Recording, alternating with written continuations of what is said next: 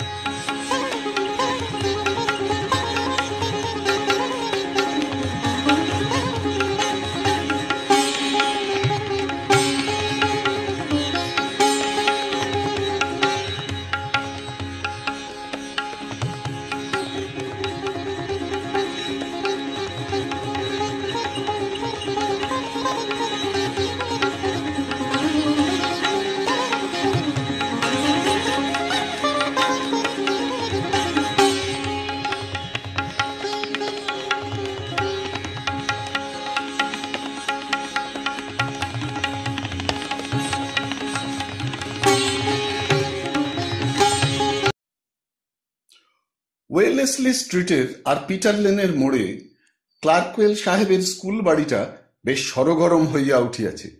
বেলা 10টা। ছাত্রের দল ইতিমধ্যে আসিতে শুরু করিয়াছে। বড়লোকের ছেলেরা মোটরে, মধ্যবিত্ত ও গরিব গৃহস্থের বাড়ির ছেলেরা পদব্রজে। স্কুলের পুরানো চাকর মথুরা প্রসাদ ছেঁড়া ও মলিন খাকির চাপকান পরিয়া তৈরি। চাপকানের হাতের কাজটাতে রাঙা সুতায় একটা ফুটবলের শিল্ডের মতো নকশার মধ্যে ইংরেজি এম ও আই অক্ষর দুইটি জড়াপট্টি খাইয়া শোভা পাইতেছে, কারণ স্কুলের নাম মডার্ন ইনস্টিটিউশন। যদিও হেডমাস্টার ক্লার্কওয়েল সাহেবের ব্যক্তিগত চিঠির ওপরে ছাপানো আছে ক্লার্কওয়েলস মডার্ন ইনস্টিটিউশন। আসলে সেটা ভুল, কারণ স্কুলটি সাহেবের নিজের নয়, অনেক দিনের পুরনো স্কুল, কমিটির হাতে আছে। ক্লার্কওয়েল সাহেব আজ 15 বছর এখানকার বেতনভোগী হেডমাস্টার মাত্র। এই স্কুল বাড়ির দোতলার পিছন দিকের 3টি ঘর হেডমাস্টারের থাকিবার জন্য নির্দিষ্ট আছে। ঘরের সামনেই ক্লাসরুম, কাজেই পর্দা ফেলা। ক্লার্কওয়েলের বয়স প্রায় 60-এর কাছাকাছি। মাথার চুল সাদা, মোটাসোটা, সর্বদা ফিটফাট হইয়া থাকেন। টাইটা এদিক ওদিক নড়িবার জো নাই। শার্টের সামনেটা নিখুঁত ইস্ত্রি করা, চকচকে কলার, ভালো কাটছাঁটের কোট, পেন্টালুনের পা দুটিতে চমৎকার ভাঁজ, যাহাকে বলে নাইফ এজ ক্রিজ, ছুরির ফলার মতো সরু খাঁজ। সাহেব অবিবাহিত। কেউ কেউ বলে সাহেবের স্ত্রী আছে, কিন্তু সে সাহেবের কাছে থাকে না। তবে এখানে মিস সিপশন নামে একজন তরুণী ফিরিঙ্গি মেম সাহেবের সঙ্গেই থাকে। কেউ বলে সাহেবের শালী, কেউ বলে কি রকমের বোন, কেউ বলে আর কিছু। মিস সিপশনও স্কুলের টিচার, নিচের ক্লাসে ইংরাজি পড়ায় ও উচ্চারণ শেখায়। মিস সিপশনের নামে এই স্কুলে নিচের ক্লাসের দিকে ছোট ছোট ছেলের বেশ ভিড়। আশেপাশের অবস্থাপন্ন গৃহস্থেরা মেম সাহেবের কাছে পড়িতে পাইবে ও নিখুঁত ইংরাজি উচ্চারণ শিখিতে পাইবে, এই লোভে ছেলেদের এই স্কুলে ভর্তি করে।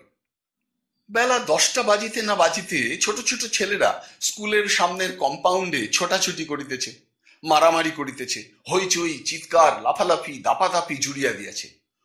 হঠাৎ দোতলার জানালা পথে ক্লার্কওয়েল সাহেবের মুখখানা বাহির হইল ও বিষম বাজখাই চিৎকার শোনা গেল, ও ইয়ো মথুরা, স্টপ দ্য নয়েজ, বাবা লোক কো চুপ করনে বলো। মুহূর্তে সব চুপ। ছেলেরা মুখ উঁচু করিয়া হেডমাস্টারকে দেখিয়া লইল এবং ওর মুখের দিকে চাহিয়া যে যাহার মার্বেল পকেটের মধ্যে পুড়িয়া ফেলিল ও উদ্যত ঘুষি নামাইল। মথুরা, হে মথুরা! পুনরায় হেডমাস্টারের গম্ভীর আওয়াজ। নিচের ছোট্ট কুঠুরির মধ্যে বসিয়া চাপকান পরিহিত বৃদ্ধ মথুরা তামাক খাইতেছিল। সে তাড়াতাড়ি হুঁকা রাখিয়া বাহির হইয়া আসিয়া উপরের দিকে চাহিল। পহেলা ঘন্টি মারো, সোয়াদাস হো গিয়া। দিক বিদিক প্রতিধ্বনিত করিয়া দীর্ঘ সময় ব্যাপী স্কুল বসিবার প্রথম ঘণ্টা বাজিয়া চলিল। থামিতে আর চায় না। অনেক ছোট ছোট ছেলের মন বিষণ্ণ হইয়া উঠিল। এই এখন সে স্কুল বসিবার ঘণ্টা পড়িতেছে, কলির সবে শুরু। এ যাত্রা কি আর ছুটির ঘণ্টা বাজিবার সম্ভাবনা আছে? মোটে 10:15, আর কোথায় সেই 3:30? 3:30টাতে নিচের ছোট ছেলেদের ক্লাসের ছুটি। ক্লার্কওয়েল তাড়াতাড়ি টেবিলে বসিয়া 1 প্লেট সরু চালের ভাত, 2টি কাঁচা টমেটো, একটা বড় কাঁচকলা সিদ্ধ, কিছু কাঁচা লেটুস শাক ও কপির পাতা কুচনো, 1 ফালি নারিকেল ও 2খানা মুরগির ঠ্যাং সিদ্ধ খাওয়া শেষ করিয়া হাঁকিলেন, কেবলরাম! বাবুর্চি কেবলরাম হিন্দু, সাহেবের কাছে অনেক দিন আছে। সেও কায়দা দুরস্ত ভাবে সাদা উর্দি পরিয়া মাথায় সাদা পাগড়ি বাঁধিয়া তৈরি। সাহেবের বাবুর্চিগিরি করে এবং স্কুলের সময় রেজিস্ট্রি খাতাপত্র এ ক্লাস হইতে ও ক্লাসে বহিয়া লইয়া যায়, জল তোলে, ছেলেদের জল দেয়।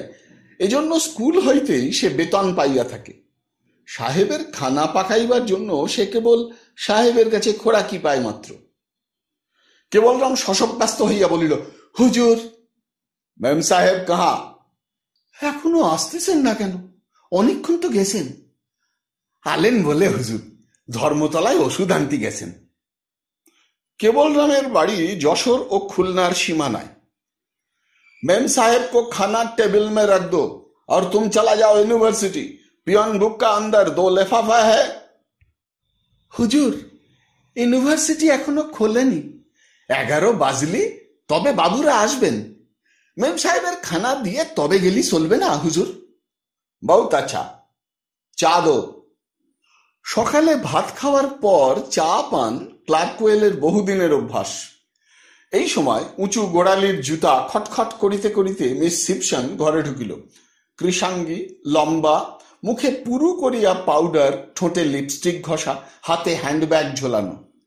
বয়স কম হইলেও গালে ইতিমধ্যেই মেচেতা পড়িতেছে। মুখ ফিরাইয়া চোখ ঘুরাইয়া বলিল, dairy, you had finished already? Yes. Do you গবল up quickly? First bell is গান। You R rather late for মিল। সরু গলায় গানের সুরে কথা বলিয়া মেম সাহেব পাশের ঘরে ঢুকিল। ক্লার্কওয়েল উঠিয়া দাঁড়াইলেন। স্কুলের পোশাক পরিয়াই তিনি খাবার টেবিলে বসিয়াছিলেন। বাহিরে চাহিয়া পর্দার ফাঁক দিয়া দেখিবার চেষ্টা করিলেন ক্লাসরুমে ছেলে আসিয়াছে কিনা। ঢং ঢং করিয়া স্কুল বসিবার ঘণ্টা পড়িল। ক্লার্কওয়েল শশব্যস্ত হইয়া বাহির হইয়া নিচের গাড়ি বারান্দায় স্কুলের ছেলেদের সমবেত প্রার্থনায় যোগ দিতে নামিয়া গেলেন। ক্লার্কওয়েল দুর্দণ্ড প্রতাপ জাহাবাজ হেডমাস্টার। ছাত্র ও মাস্টারেরা সমানভাবে ভয়ে কাঁপে তার দাপটে। পুরো অটোক্র্যাট। কথা বলিলে তার নড়চড় হইবার জো নাই। হুকুমের বিরুদ্ধে কমিটিতে আপিল নাই। কমিটির মেম্বাররা সবাই বাঙালি। সাহেবকে খাতির করিয়া চলা তাহাদের বহুদিনের অভ্যাস। স্কুলের মাস্টারদের ডিক্রি ডিসমিসের একমাত্র মালিক তিনি। সুতরাং আশ্চর্য না যে তাহার সিঁড়ি দিয়া ধুপধুপ করিয়া নামিবার সময় 2-1 মাস্টার, যাহারা হেডমাস্টারের অলক্ষ্যে তাড়াতাড়ি হাজিরা বই সই করিতে দোতলায় আপিস ঘরে যাইতেছিলেন, তাহারা একটু সংকুচিত সুরে গুড মর্নিং স্যার বলিয়া একপাশে রেলিং ঘেঁষিয়া দাঁড়াইয়া হেডমাস্টারকে নামিবার পথ বাধামুক্ত করিয়া দিলেন। যদিও তাহা সম্পূর্ণ অনাবশ্যক, কারণ চওড়া সিঁড়ি উভয় পক্ষের নামিবার ও উঠিবার পক্ষে যথেষ্ট প্রশস্ত। ইহা বিনয়ের এক প্রকার রূপ, প্রয়োজনের কার্য নাহি। ক্লাস বসিয়া গেল। ক্লার্কওয়েল হাজিরা বই খুলিয়া দেখিয়া হাঁকিলেন, মিস্টার আলম। সফরুদ্দিন আলম, MA, স্কুলের অ্যাসিস্ট্যান্ট হেডমাস্টার। বয়স 30-এর মধ্যে। আইন পাশ করিয়া আজ বছর 4-5 মাস্টারি করিতেছে। ধূর্ত চোখ, চটপটে ধরনের চালচলন। লোক ভালো নয়। হেডমাস্টারের দক্ষিণ হস্ত স্বরূপ। মাস্টারেরা ভয় করিয়া চলে, ভালোবাসে না। আলম বলিল, ইয়েস স্যার। আজ প্রেয়ারের সময় শ্রীশবাবু আর যদুবাবু অনুপস্থিত, ওদের ডাকাও। স্যার, যদুবাবু আর শ্রীশবাবুকে বলে বলে পারলাম না, রোজ লেট স্যার, আপনি একটু বলে দিন ওদের। লাগাইতে ভাঙাইতে আলমের জুড়ে নাই বলিয়া মাস্টারের দল তাহাকে বিশেষ সমীহ করিয়া চলে। আলম মাস্টারদের ঘরে গিয়া সুমিষ্ট স্বরে বলিল, যদুবাবু, শ্রীশবাবু, হেডমাস্টার আপনাদের স্মরণ করেছেন। শরৎবাবু কোথায়? যদুবাবু বয়সে প্রবীণ, চালচলন ক্ষিপ্রতা বর্জিত, রোগা, মাথার চুল কাঁচা পাকায় মেশানো। তিনি ধীরে ধীরে টানিয়া টানিয়া বলিলেন, কেন আমায় অসময়ে স্মরণ? আপনি প্রেয়ারের সময় কোথায় ছিলেন? আসতে দেরি হয়ে গিয়েছিল। কেন? হেডমাস্টার নোট করেছেন। যদুবাবু উষ্মা সহকারে বলিলেন, ও, তবেই আমার সব হলো। নোট করেছেন তো ভারীই করেছেন। গেরস্ত মানুষ, কাঁটা ধরে আসা সবসময় চলে না। মিস্টার আলম চুপ করিয়া রহিল। টিফিনের পর যদুবাবুর পুনরায় ডাক পড়িল আপিসে। ক্লার্কওয়েল বলিলেন, ওয়েল যদুবাবু, আমার স্কুলে শুনলাম আপনার অসুবিধে হচ্ছে। যদুবাবু আমতা আমতা করিয়া বলিলেন, কেন স্যার?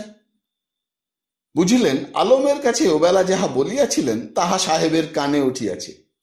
আপনার রোজ লেট হচ্ছে স্কুলে, অথচ ঘরের কাজ ঠিকমতো করে উঠতে পারছেন না শুনলাম। ঘরের কাজ? না স্যার, ঘরের কাজ ঠিক, তার জন্য কি? ক্লার্কওয়েল সাহেব বলিলেন, বসুন ওখানে। এখন কোন ক্লাস আছে? আগে 3rd ক্লাসে হিস্ট্রির ঘন্টা। আচ্ছা, যাবেন এখন। আপনি আজ প্রেয়ারের সময় ছিলেন না, রোজই থাকেন না। আমি কেন স্যার? শ্রীশ থাকে না, হিরেনবাবু থাকে না, ক্ষেত্রবাবু থাকে না। আমি জানি কে কে থাকে না, আপনার বলার আবশ্যক নেই। আপনি ছিলেন না কেন? লেট করেন কেন রোজ? খেতে একটু দেরি হয়ে যায় স্যার। বেশ, মাই গেট ইজ ওপেন।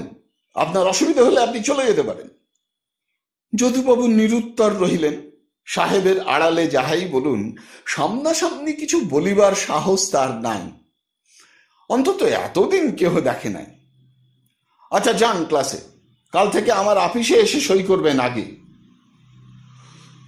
যদুবাবু পরের ক্লাসের ঘণ্টা পড়িলে অফিসে আসিয়াই ক্ষেত্রবাবুকে সামনে দেখিতে পাইলেন। তখন অন্য কোনো শিক্ষক অফিস ঘরে আসেন নাই। ক্ষেত্রবাবু সুর নিচু করিয়া জিজ্ঞাসা করিলেন, তলব হয়েছিল কেন?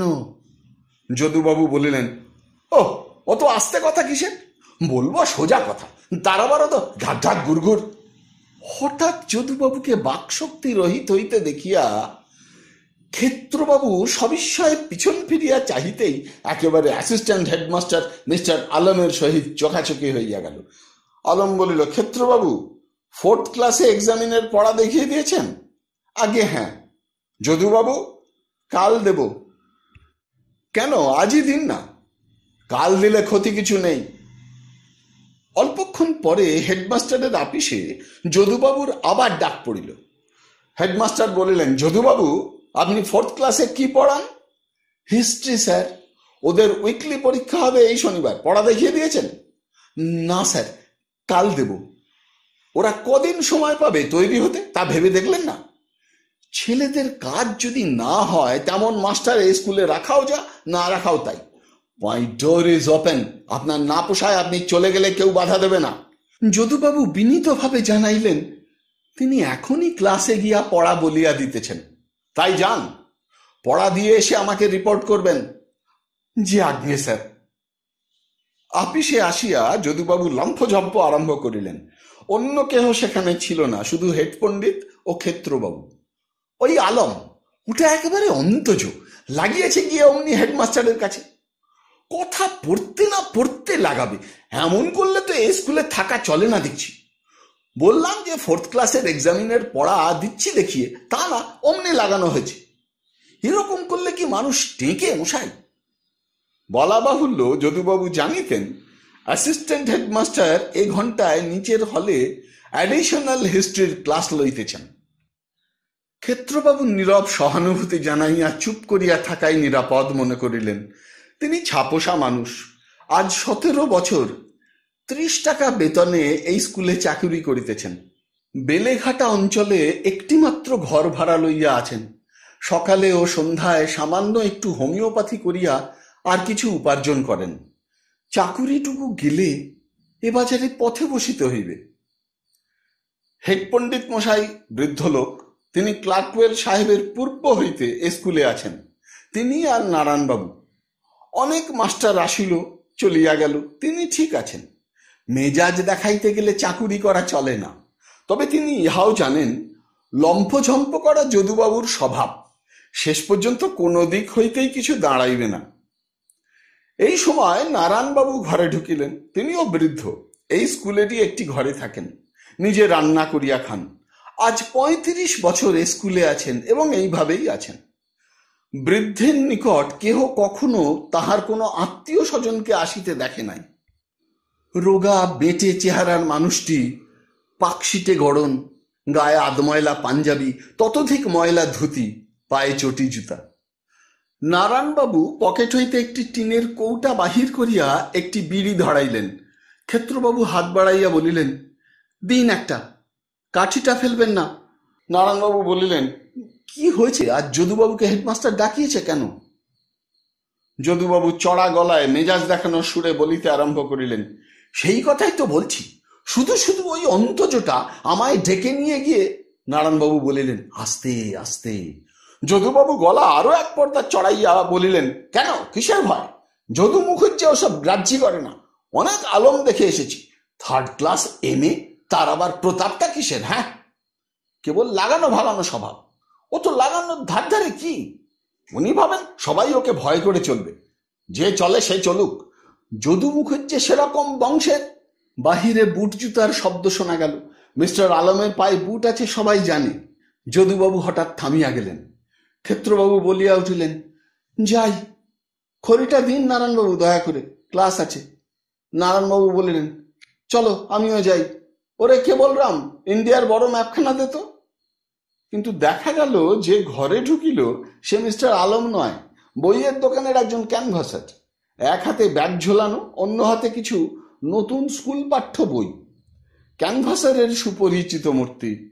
ক্যানভাসারের প্রশ্নের উত্তরে তাহাকে হেডমাস্টারের আপিস দেখাইয়া দিয়া যদুবাবু পুনরায় শুরু করলেন, হ্যাঁ, আমি যা বলবো এক কথা, কাউকে ভয় করে না এই যদু মুখুজ্জে। বলি, বাবা, এই স্কুল গড়ে তুলেছে কে? ওই নারায়ণ বারুজ্জে আর হেড পণ্ডিত। সাহেব এলো তো কাল, উড়ে এসে জুড়ে বসেছে। আর ওই অন্তজ। মিস্টার আলমের প্রবেশটা একটু অপ্রত্যাশিত ধরনে ঘটিল। যদুবাবু হঠাৎ ঝোঁক গিলিয়া চুপ করিয়া গেলেন। মিস্টার আলমের ব্যবহার অত্যন্ত ভদ্র ও সংযত। মুখের ওপর কেহ গালাগালি দিলেও মিস্টার আলমের কথাবার্তা বা ব্যবহারে কখনো রাগ প্রকাশ পায় না। আলম বলিল, ক্ষেত্রবাবুর একটা দরখাস্ত দেখলাম হেডমাস্টারের টেবিলে, কাল আসবেন না, কি কাজ? ক্ষেত্রবাবু বলিলেন, আগে কাল আমার ভাগ্নির বিয়ে। তা একদিন কেন, 2 দিন ছুটি নিন না, আমি সাহেবকে বলে দেবো এখন। ক্ষেত্রবাবু বিনয়ে গলিয়া গিয়া বলিলেন, যে আগে তাই দেবেন বলে আমার সুবিধে হয় তাহলে। Thanks, no mention. ছুটির ঘন্টা এইবার পড়িবে। শেষের ঘন্টাটা কি কাটিতে চায়? ক্ষেত্রবাবু ও যদুবাবু 3 বার ঘড়ি দেখিতে পাঠাইলেন। 4টা বাজিতে 15 মিনিট, 8 মিনিট, এখনো 4 মিনিট। স্কুল ঘরের নিচের তলায় একটা অন্ধকূপ ঘরে 3rd পণ্ডিত জগদীশ ভট্টাচার্য জ্যোতির্বিদ্যা বিনোদ মশাই আছেন। বাড়ি পূর্ববঙ্গে। 10 বৎসর এই স্কুলে আছেন। 20 টাকায় ঢুকিয়াছিলেন, এখনো তাই। গত 10 বৎসরে 1 পয়সাও মাহিনা বাড়ে নাই। অবশ্য অনেক মাস্টারেরই বাড়ে নাই, হেডমাস্টারের ও অ্যাসিস্ট্যান্ট হেডমাস্টার ছাড়া। হেডমাস্টারের মাহিনা গত 4 বৎসরের মধ্যে 200 টাকা হইতে 275 এবং মিস্টার আলমের মাহিনা 60 হইতে 85 হইয়াছে। ভুলিয়া যাইতেছিলাম, মিস সিপসনের মাহিনা গত 2 বৎসরে 100 হইতে 150 দাঁড়াইয়াছে।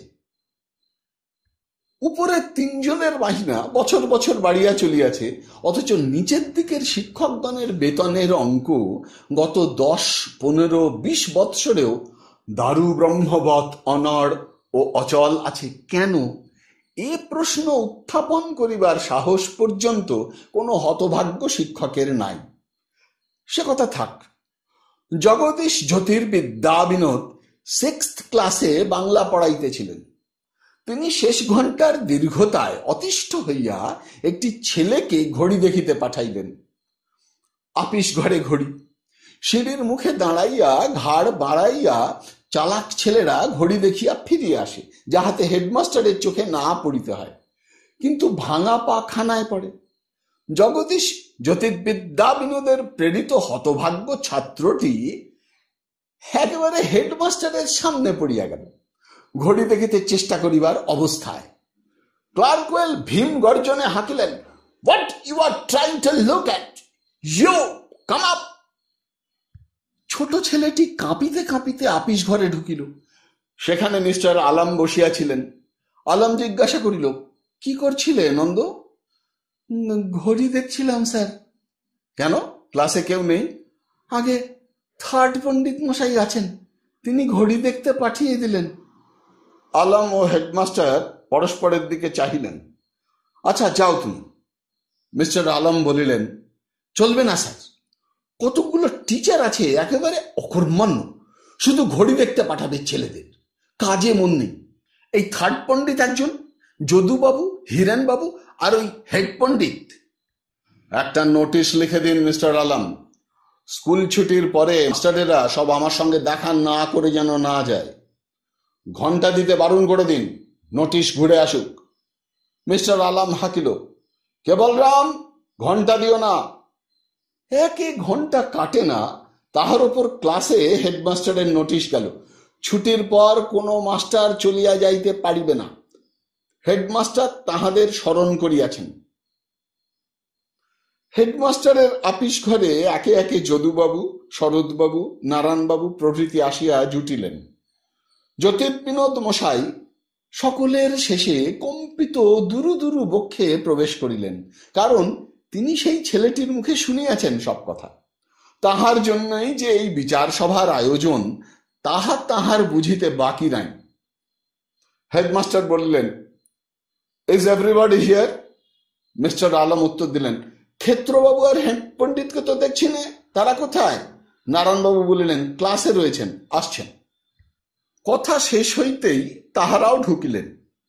"এই যে আসুন, আপনাদের জন্য সাহেব অপেক্ষা করছেন।" ক্লার্কওয়েল শিক্ষকদের সভায় অতি তুচ্ছ কথা বলিবার সময়ও জজ সাহেবের মতো গাম্ভীর্য ও আড়ম্বর প্রদর্শন করিয়া থাকেন। বাজেট সভায় বাজেট পেশ করিবার সময় অর্থ সচিব যত না বাগ্মিতা দেখান, তদপেক্ষা বাগ্মিতা দেখাইয়া থাকেন। তিনি বর্তমানে চেয়ার ছাড়িয়া উঠিয়া টাই ধরিয়া কখনো দক্ষিণে কখনো বামে হেলিয়া গম্ভীর সুরে আরম্ভ করিলেন, "টিচার্স, আজ আপনাদের ডেকেছি কেন এখনই বুঝবেন। আমরা এখানে কতকগুলি তরুণ আত্মার উন্নতির জন্য দায়ী।" বড় বড় কথা বলিতে ক্লার্কওয়েল সাহেব খুব ভালোবাসেন।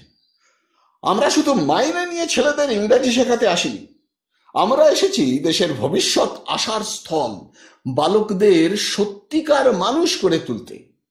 আমরা তাদের সময় নিষ্ঠা শেখাবো, কর্তব্য নিষ্ঠা শেখাবো, তবে তারা ভবিষ্যতের সুনাগরিক হয়ে দেশের বড় বড় কার্যভার হাতে নিয়ে নিজেদের জীবন সার্থক করে তুলতে পারবে। সেই সঙ্গে দেশেরও শ্রীবৃদ্ধি হবে।" দুই একজন শিক্ষক বলিলেন, "ঠিক কথা, ঠিক কথা। এখন দেখুন, যদি আমরাই তাদের সময় নিষ্ঠা ও কর্তব্য অনুরাগ না শিখিয়ে ফাঁকি দিতে শেখাই, যদি আমরা নিজেরা নিজেদের কর্তব্য কাজে অবহেলা করি, তবে সে যে কত বড় অপরাধ তা ধারণা করবার ক্ষমতা আমাদের মধ্যে অনেকের নেই, তাই দেখা যাচ্ছে। শিক্ষকতা শুধু পেটের ভাতের জন্য চাকরি করা নয়, শিক্ষকতা একটা গুরুতর দায়িত্ব। এই জ্ঞান যাদের না থাকে, তারা শিক্ষক এই মহৎ নামের উপযুক্ত নয়। দুই চারিজন শিক্ষক মুখ চাওয়াচাই করিলেন। আমি জানি এখানে এমন শিক্ষক আছেন যাদের মন নেই তাদের কাজে। তাদের প্রতি আমার বলবার একটি মাত্র কথা আছে, মাই গেট ইজ ওপেন। তারা দিব্যি তার মধ্যে দিয়ে হেঁটে বেরিয়ে চলে যেতে পারেন, কেউ তাদের বাধা দেবে না। হেডমাস্টার কটমট করিয়া যদুবাবু, থার্ড পণ্ডিত ও হেড পণ্ডিতের দিকে চাহিলেন। আজকের ঘটনাই বলি, আপনাদের মধ্যে কোনো একজন শিক্ষক আজ আপিসে ঘড়ি দেখতে পাঠিয়েছিলেন একটি ছেলেকে। তিনি যে কত বড় গুরুতর অন্যায় করেছেন তা তিনি বুঝতে পারছেন না।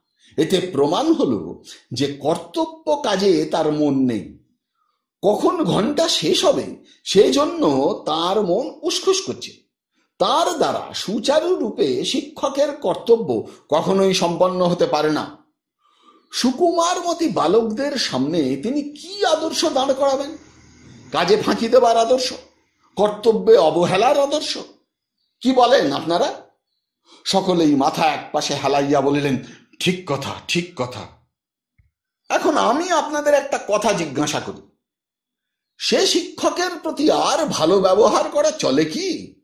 তার দ্বারা এই স্কুলের কাজ চলে কি? বলুন আপনারা। আমি মিস্টার আলমকে এই প্রশ্ন করছি। মিস্টার আলম একজন কর্তব্যপরায়ণ শিক্ষক বলেই আমি জানি। আর একজন ভালো শিক্ষক আছেন, নারায়ণবাবু, তার প্রতিও আমি এই প্রশ্ন করছি।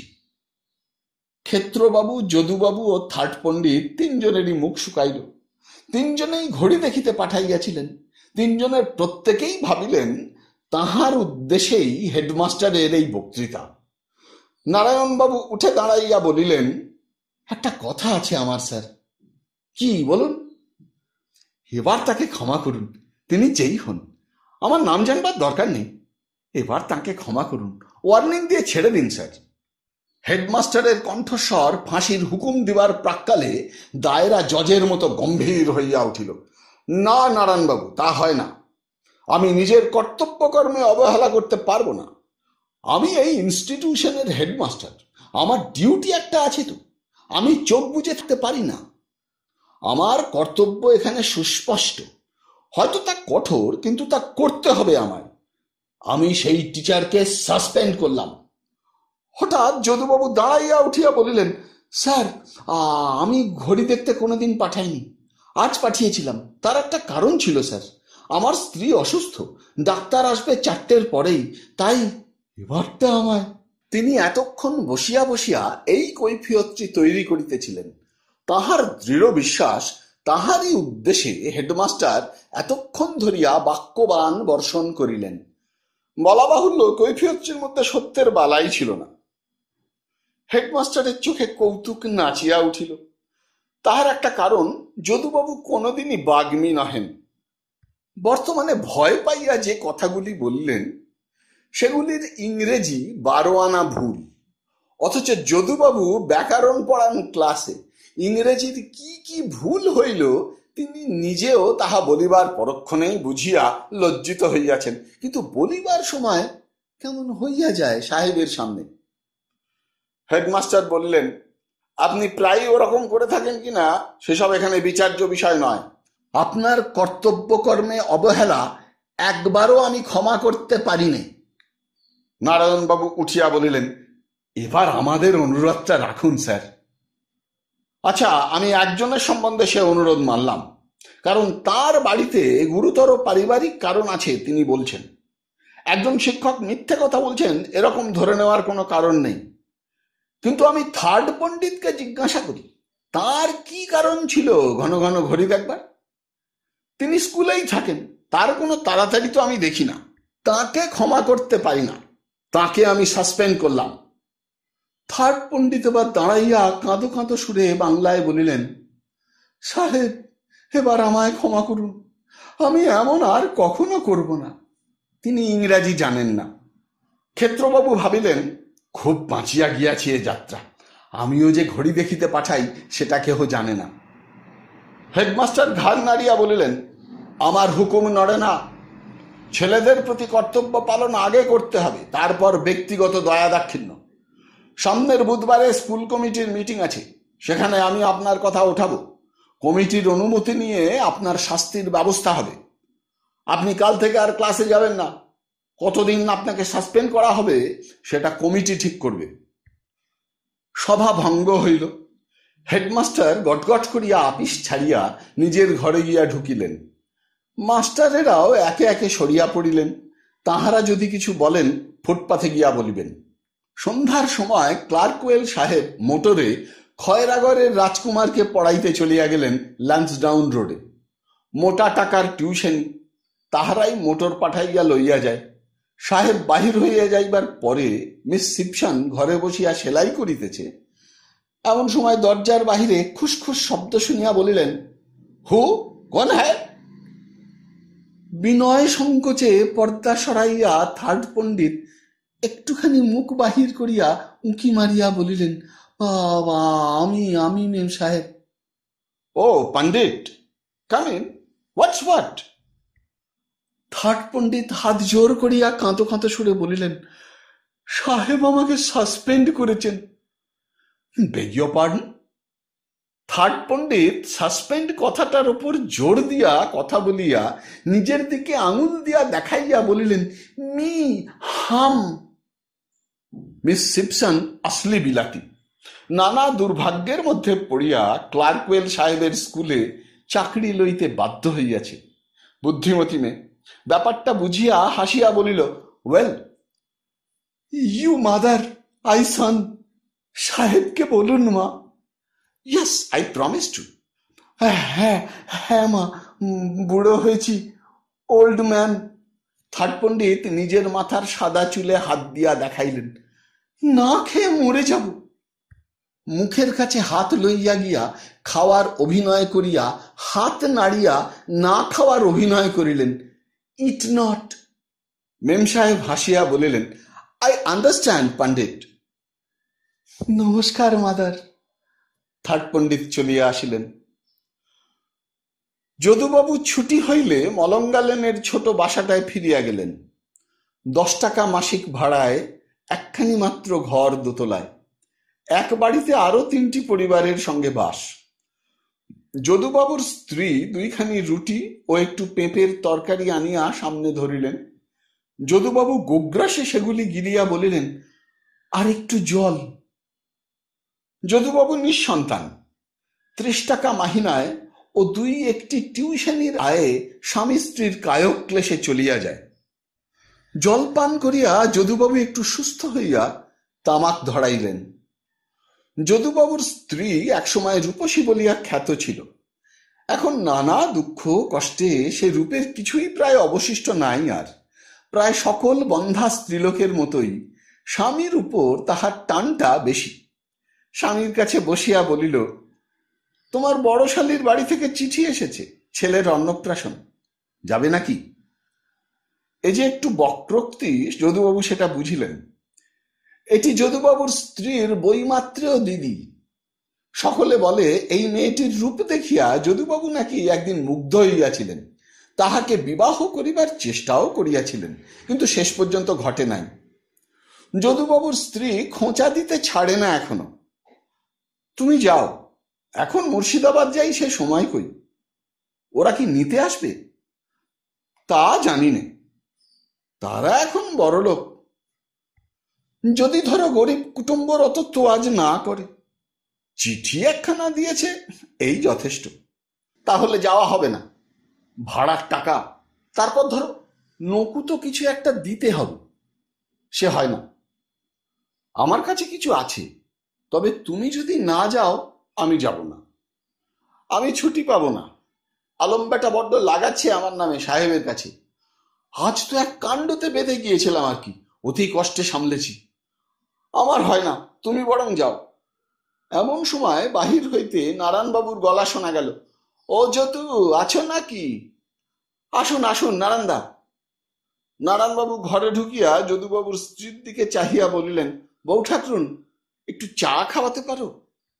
যদুবাবুর স্ত্রী ঘোমটার ফাঁকে যদুবাবুর দিকে অর্থপূর্ণ দৃষ্টিতে চাহিলেন, অর্থাৎ চা নাই, চিনি নাই, দুধ নাই, অর্থাৎ যদুবাবু বাড়িতে চা খান না। যদুবাবু বলিলেন, বসুন বসুন নারায়ণদা, আমি একটু আসছি। নারায়ণবাবু হাসিয়া বলিলেন, আসতে হবে না ভায়া, আমি সব এনেছি পকেটে। এই যে আমি খাই কিনা সব আমার মজুত আছে, তোমার এখানে আসবো বলে পকেটে করে নিয়েই এলাম। এ নাও বউ ঠাকরুন। তারপর দেখলেন তো কাণ্ডখানা। ও তো দেখেই আসছি, নতুন আর কি বলো। আমায় কিরকম অপমানটা! আরে তুমি যে ভায়া গায়ে পেতে নিলে, ওটা আসলে থার্ড পণ্ডিতকে লক্ষ্য করে বলছিল সাহেব। না না, আপনি জানেন না, আমাকেও বলছিল ওই সঙ্গে। কিছু না, তোমার হয়েছে ঠাকুর ঘরে কে না, আমি তো কলা খাইনি। তুমি কেন বলতে গেলে সব কথা? যাক যাক, তা নিয়ে তর্ক করে কোনো লাভ নেই, ও যেতে দিন। চা পান শেষ করিয়া দুইজনে উঠিলেন। টিউশনির সময় সমাগত। যদুবাবু শাঁখারি টোলায় এক বাড়িতে টুইশানিতে গেলেন। নিচের তলায় অন্ধকার ঘর, 3টি ছেলে একসঙ্গে পড়ে। ভীষণ গরম ঘরের মধ্যে। কেমন একটা ভ্যাপসা গন্ধ আসে পাশের সিউয়ার ডিচ হইতে।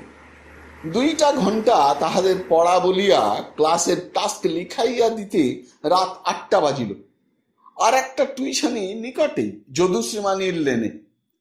সেখানে একটি ছেলে ম্যাট্রিক ক্লাসে পড়ে, বেশ একটু নির্বোধ, অথচ পড়াশোনায় মন খুব। এমন ধরনের ছেলেরাই প্রাইভেট টিউটরকে ভোগায় বেশি।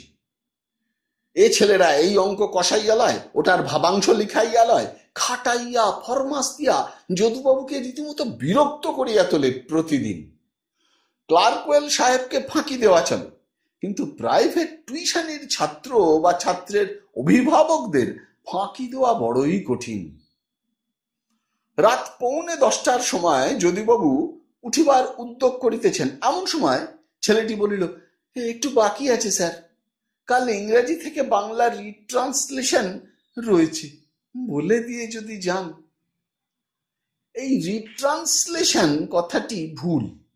12 আনা শিক্ষক ও ছাত্র এই ভুল কথাটি ব্যবহার করে থাকে। যদুবাবুর মাথা তখন ঘুরিতেছে। তিনি বলিলেন, আজ না হয় থাক। না স্যার, বকুনি খেতে হবে, বলে দিয়ে যান। কই দেখি। এতটা? এই যে ঝাড়া আধ ঘন্টা লাগবে। আচ্ছা এসো তাড়াতাড়ি, আমি বলে যাই, তুমি লিখে নাও। নির্বোধ ছাত্রকে লিখাইয়া দিতেও প্রায় আধ ঘন্টা লাগিয়া গেল। রাত 10:30টার সময় ক্লান্ত বিরক্ত যদুবাবু আসিয়া বাড়ি পৌঁছিলেন ও যা হয় 2টি মুখে দিয়াই শয্যা আশ্রয় করিলেন। পরদিন স্কুলে ক্লার্কওয়েল সাহেব জ্যোতির্বিনোদ মহাশয়কে ডাকাইয়া বলিলেন, পণ্ডিত, তুমি মেম সাহেবের কাছে কেন গিয়েছিলে? চাকরি তোমার বন্ধ আছে আমার হুকুমে, তা রদ হবে না। জ্যোতির্বিনোদ ইংরাজি বোঝেন না, কিন্তু আন্দাজ করিয়া লইলেন সাহেবকে মেম সাহেব কোনো কথা বলিয়া থাকিবে, তাহার ফলেই এই ডাক। তিনি হাত জোর করিয়া বলিলেন, সাহেব মা বাপ, আপনি না রাখলে কে রাখবে? আমি এমন কাজ আর কখনো করব না। হেডমাস্টারের মুখে ঈষৎ হাসির আভাস দেখিয়া জ্যোতির্বিনোদের মনে আশ্বাস আসিল। সাহস পাইয়া তিনি হেডমাস্টারের টেবিলের সামনে আগাইয়া গিয়া বলিলেন, এবার আমায় মাফ করুন, ব্রাহ্মণ আমার অন্ন। হেডমাস্টার টেবিলের ওপর কিল মারিয়া বলিলেন, ব্রাহ্মণ আমি মানি না, আমার কাছে হিন্দু মুসলমান সমান। জ্যোতির্বিনোদ চুপ করিয়া রহিলেন। ইংরাজি বুঝিয়াছিলেন বলিয়া নয়, টেবিলে কিল মারার দরুন ভাবিলেন সাহেব যে কারণেই হোক চটিয়াছেন। হেডমাস্টার ভুরু কুঞ্চিত করিয়া বলিলেন, ওয়েল। জ্যোতির্বিনোদ পুনরায় হাত জোর করিয়া বলিলেন, আমায় মাফ করুন এবার। আচ্ছা যাও এবার, ওরকম আর না হয় তাহলে মাফ হবে না। জ্যোতির্বিনোদ সাহেবকে নমস্কার করিয়া আপিস হইতে নিষ্ক্রান্ত হইলেন। কিন্তু ব্যাপারটা অত সহজে মিটিল না। স্কুল বসিবার পর মিস্টার আলম শুনিয়া হেডমাস্টারকে বুঝাইলেন, এরকম করিলে এ স্কুলে ডিসিপ্লিন রাখা যাইবে না। মাস্টাররা স্বভাবতই ফাঁকিবাজ, আরো ফাঁকি দিবে। অতএব সার্কুলার বাহার করিয়া থার্ড পণ্ডিতকে মাফ করা হোক। কি জন্য সাসপেন্ড করা হইয়াছিল তাহার কারণ এবং ভবিষ্যতের জন্য সতর্কতা অবলম্বন করিবার উপদেশ লিপিবদ্ধ করা থাক সার্কুলার বহিতে। ইহাতে পণ্ডিত জব্দ হইয়া যাইবে। হেডমাস্টারের কর্ণোদ্বয় মিস্টার আলমের জিম্মায় থাকিত, সুতরাং সেই মর্মেই সার্কুলার বাহির হইয়া গেল। অন্যান্য শিক্ষকেরা জ্যোতির্বিনোদকে ভয় দেখাইল। চাকুরি এবার থাকিল বটে, তবে বেশি দিনের জন্য নয়। এই সার্কুলার স্কুলের সেক্রেটারি বা কমিটির কোনো মেম্বারের চোখে পড়িলেই চাকুরি যাইবে। ক্ষেত্রবাবু পড়াইতেছেন।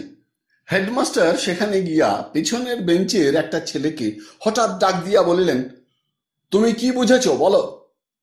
সে কিছু শোনে নাই, পাশের ছেলের সঙ্গে গল্পে মত্ত ছিল। তীক্ষ্ণ দৃষ্টি ক্লার্কওয়েলের নজর এড়ানো সহজ কথা নয়। হেডমাস্টার ক্ষেত্রবাবুর দিকে চাহিয়া বলিলেন, don't sit on your chair like a বাহাদুর। ছেলেরা কিছু শুনছে না, উঠে উঠে দেখুন কে কি করছে না করছে। ক্ষেত্রবাবু ছেলেদের সামনে তিরস্কৃত হওয়ায় নিজেকে অপমানিত বিবেচনা করিলেন বটে, কিন্তু সাহেবের কাছে বিনীত কণ্ঠে অঙ্গীকার করিতে হইল যে তিনি ভবিষ্যতে দাঁড়াইয়া ও ক্লাসে পাইচারি করিতে করিতে পড়াইবেন। সাহেবের জের এখানেই মিটিবার কথা নয়। সেদিন স্কুল ছুটির পর টিচারদের মিটিং আহুত হইল। সাহেবের উপদেশবাণী বর্ষিত হইল। ছেলেদের স্বার্থ বজায় রাখিয়া যিনি টিকবেন, এ স্কুলে তাহারই শিক্ষকতা করা চলিবে। যাহার না পোষাইবে তিনি চলিয়া যাইতে পারেন, স্কুলের গেট খোলা আছে। বেলা 5:30টায় হেডমাস্টারের সভা ভাঙিল। মাস্টারেরা বাহিরে আসিয়া নানা প্রকার মন্তব্য প্রকাশ করিলেন। যদুবাবু লম্ফঝম্প শুরু করিলেন। রোজ রোজ এই বাজে হাঙ্গামা আর সহ্য হয় না। 5:30 বেজে গেল, টিউশনিতে যাবার আগে আর বাসায় যাওয়া হবে না দেখছি। কবে যে আপদ কাটবে নারায়ণের কাছে তুলসী দিই। আপনারা সব চুপ করে থাকেন, বলেনও না তো কোনো কথা। সবাই মিলে বললে কি আর সাহেবের বাবার সাধ্য হয় এমন করবার? অন্য 2-1 বলিলেন, তা আপনিও তো কিছু বললেন না যদুদা। আমি বলবো কি, এমনি বলবো? আমি যেদিন বলবো সেদিন সাহেবকে ঠেলা বুঝিয়ে দেব, আর ঠেলা বুঝিয়ে দেব ওই অন্ত যেটাকে। ওই কুপরামর্শ দেয়, আর সাহেবের মতে অমন আইডিয়াল টিচার আর হবে না, মা আরো খ্যাংড়া। ক্ষেত্রবাবু বলিলেন, সে তো বোঝাই যাচ্ছে, কিন্তু ওকে নড়ানো সোজা কথা নয়। সাহেব ওর প্রশংসায় পঞ্চমুখ, আর সবাই খারাপ, কেবল আলম ভালো। হেড পণ্ডিত বৃদ্ধ লোক, স্মৃতিভ্রংশ ঘটায় অনেক সময় অনেকের নাম মনে করিতে পারেন না। বলিলেন, আর ভালো ওই ওই ওই মেম সাহেব, কি যেন ওর নামটা, মিস সিপসন। হ্যাঁ, ও খুব ভালো। মাস্টাররা বিভিন্ন দিকে ছড়াইয়া পড়িলেন। ক্ষেত্রবাবু, যদুবাবু, নারায়ণবাবু ও ফণীবাবু প্রতিদিন ছুটির পরে নিকটবর্তী ছোট চায়ের দোকানে চা খাইতেন। বহুদিনের যাতায়াতের ফলে পিটার লেনের মোড়ের এই চায়ের দোকানটির সঙ্গে তাহাদের অনেকের স্মৃতি জড়াইয়া গিয়াছে। নিকট দিয়া যাইবার সময় কেমন যেন মায়া হয়। ক্ষেত্রবাবুর মনে পড়ে তাহার 4 বছরের ছেলেটির কথা। সেবার 21 দিন ভুগিয়া টাইফয়েড রোগে মারা গেল। কত কষ্ট ভোগ, কত চোখের জল ফেলা, কত বিনিদ্র রজনী যাপন। এই চায়ের দোকানে বসিয়া সহকর্মীদের সঙ্গে কত পরামর্শ করিয়াছেন। আজ পেট কাঁপিল, কি করিতে হইবে? আজ কথা আড়ষ্ট হইয়া আসিতেছে, কি করিলে ভালো হয়? এই চায়ের দোকানের সামনে আসিলেই খোকার শেষের দিনগুলি চোখের সামনে ভাসিয়া ওঠে। নারায়ণবাবুর স্মৃতি স্কুলের সঙ্গেই সংশ্লিষ্ট। আগের হেডমাস্টার ছিলেন অনুকূলবাবু। তিনি ছিলেন ঋষিকল্প পুরুষ। দুজনে মিলিয়া এই স্কুল প্রতিষ্ঠা করেন। খুব বন্ধুত্ব ছিল দুজনের মধ্যে। অনুকূলবাবুর অনুরোধে নারায়ণ চাটুর্যে রেলের চাকরি ছাড়িয়া আসিয়া এই স্কুলে শিক্ষাব্রত গ্রহণ করেন। এই স্কুলকে কলিকাতার মধ্যে একটি নামজাদা স্কুল করিয়া তুলিতে হইবে, এই ছিল সংকল্প। 1 দিন 2 দিন নয়, দীর্ঘ 15-16 বৎসর ধরিয়া সে কত পরামর্শ, কত আশা নিরাশার দোলা, কত অর্থনাশের উদ্বেগ। একবার এমন সুদিনের উদয় হইল যে নারায়ণবাবুদের স্কুল কলিকাতার মধ্যে 1ম শ্রেণীর স্কুল হইয়া গেল বুঝি। হেয়ার হিন্দুকে ডিঙাইয়া সেবার এই স্কুলের এক ছাত্র ইউনিভার্সিটিতে 1ম স্থান অধিকার করিল। নারায়ণবাবু 150 টাকা বেতনে সুপারিনটেন্ডেন্ট নিযুক্ত হইবেন, সব ঠিকঠাক। এমন সময় অনুকূলবাবু মারা গেলেন। সব আশা ভরসা ফুরাইল। একরাশ দেনা ছিল স্কুলের। পাওনাদারেরা নালিশ করিল। গভর্নমেন্ট নিযুক্ত অডিটর আসিয়া রিপোর্ট করিল, স্কুলের রিজার্ভ ফান্ডের টাকা ভূতপূর্ব হেডমাস্টার তছরূপ করিয়াছেন। বাড়িওয়ালা ভাড়ার দায়ে আসবাবপত্র বেচিয়া লইল। নতুন ছাত্র ভর্তি হইবার আশা থাকিলে হয়তো এতটা ঘটিত না, কিন্তু ছাত্র আসিত অনুকূলবাবুর নামে। তিনিই চলিয়া গেলেন। স্কুলে আর রহিল কে? জানুয়ারি মাসে আশানুরূপ ছাত্রের আমদানি হইল না, কাজেই পাওনাদারদের উপায়ান্তর ছিল না। হেড পণ্ডিত চা খান না, তবু মাস্টারদের সঙ্গে দোকানে বসিয়া গল্প গুজব করিয়া চা পানের তৃপ্তি উপভোগ করেন আজ বহু বৎসর হইতে। বলিলেন, চলুন নারায়ণবাবু, চা খাবেন না? আসুন যদুবাবু, ক্ষেত্রবাবু। মাস্টার মশাইদের এই দোকানে যথেষ্ট খাতির। নিকটবর্তী স্কুলের মাস্টার বলিয়াও বটে, অনেক দিনের খরিদ্দার বলিয়াও বটে। দোকানি বেঞ্চ হইতে অন্য খরিদ্দারদের সরাইয়া দেয়। মাস্টার মহাশয়দের চায়ের প্রকৃতি কিরূপ হইবে সে সম্বন্ধে খুঁটিনাটি প্রশ্ন করে, দুই একটি ব্যক্তিগত প্রশ্নও করে আত্মীয়তা করিবার জন্য। অনেক সময় কাছে পয়সা না থাকিলে ধারও দেয়। যদুবাবু বলিলেন, আমাকে একটু কড়া করে চা দিও, আদা দিয়ে। নারায়ণবাবু বলিলেন, আমার চায়ে একটু আদা দিও তো। সকলের সামনে চা আসিল, সঙ্গে পাশে একখানি করিয়া টোস্ট দিয়া গেল চায়ের পিরিচে প্রত্যেককে। দোকানিকে বলিতে হয় না, সে জানে ইহারা কি খাইবেন, আজিকার খরিদ্দার তো নন। স্কুলের হাড় ভাঙা খাটুনির পরে এবং যে যাহার টিউশনিতে যাইবার পূর্বে এখানটিতে বসিয়া আধ ঘন্টা ধরিয়া চা খাওয়া ও গল্প গুজব প্রত্যেকের পক্ষে বড় আরামদায়ক হয়। বস্তুত মনে হয় যে সারাদিনের মধ্যে এই সময়টুকুই অত্যন্ত আনন্দের। যাহারা 4টা বাজিবার পূর্বে ঘড়ি দেখিতে পাঠান, তাহারা নিজেদের অজ্ঞাতসারে এই সময়টুকুরই প্রতীক্ষা করেন। তবে স্কুল মাস্টার হিসাবে ইহাদের দৃষ্টি সংকীর্ণ, জীবনের পরিধি সুপ্রশস্ত নয়, সুতরাং কথাবার্তা প্রতিদিন একই খাতে বহিয়া চলে। সাহেব আজ অমুক ঘন্টায় অমুকের ক্লাসে ইয়া কি মন্তব্য করিল, অমুক ছেলেটা দিন দিন খারাপ হইয়া যাইতেছে, অমুক অঙ্কটা এভাবে না করিয়া অন্যভাবে কি করিয়া ব্ল্যাকবোর্ডে করা গেল, ইত্যাদি ইত্যাদি। ক্ষেত্রবাবু বলিলেন, মাসটাতে ছুটি ছাটা একেবারে নেই না নারায়ণবাবু? কই আর, সেই 26-এ কি একটা মুসলমানদের পর্ব আছে, তাও যে ছুটি দেবে কিনা। ঠিক দেবে, মিস্টার আলম আদায় করে নেবে। না, এক দিন ছুটি না হলে আর চলে না। যদুবাবু বললেন, ওহে, হাফ কাপ দাও তো একটা। আর চাটা বেশ লাগছে। 4 পয়সার বেশি খরচ করিবার সামর্থ্য কোনো মাস্টারেরই নাই চায়ের দোকানে। যদুবাবুর এই কথায় 2-1 বিস্মিত হইয়া তাহার মুখের দিকে চাহিলেন। নারায়ণবাবু বলিলেন, কি হে যদু, দমকা খরচ করে ফেললে যে? খাই একটু নারায়ণদা, আর কদিনই বা। যদুবাবু একটু পেটুক ধরনের আছেন, একথা স্কুলে সবাই জানে। বাজার হাট ভালো করিয়া করিতে পারেন না পয়সার অভাবে, সামান্য বেতনে বাড়ি ভাড়া দিয়া থাকিতে হয়। কোথা হইতে ভালো বাজার করিবেন? তবে নিমন্ত্রণ আমন্ত্রণ পাইলে সেখানে 2 জনের খাদ্য একা উদরস্থ করেন। স্কুলে ইহা লইয়া নিজেদের মধ্যে বেশ হাসি ঠাট্টা চলে। নারায়ণবাবু বয়সে সর্বাপেক্ষা প্রবীণ।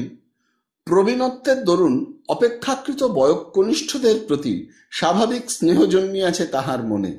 তিনি ভাবিলেন, আহা, খেতে পায় না, এই তো স্কুলের সামান্য মাইনের চাকরি, ভালোবাসে খেতে, অথচ কি ছাই বা খায়।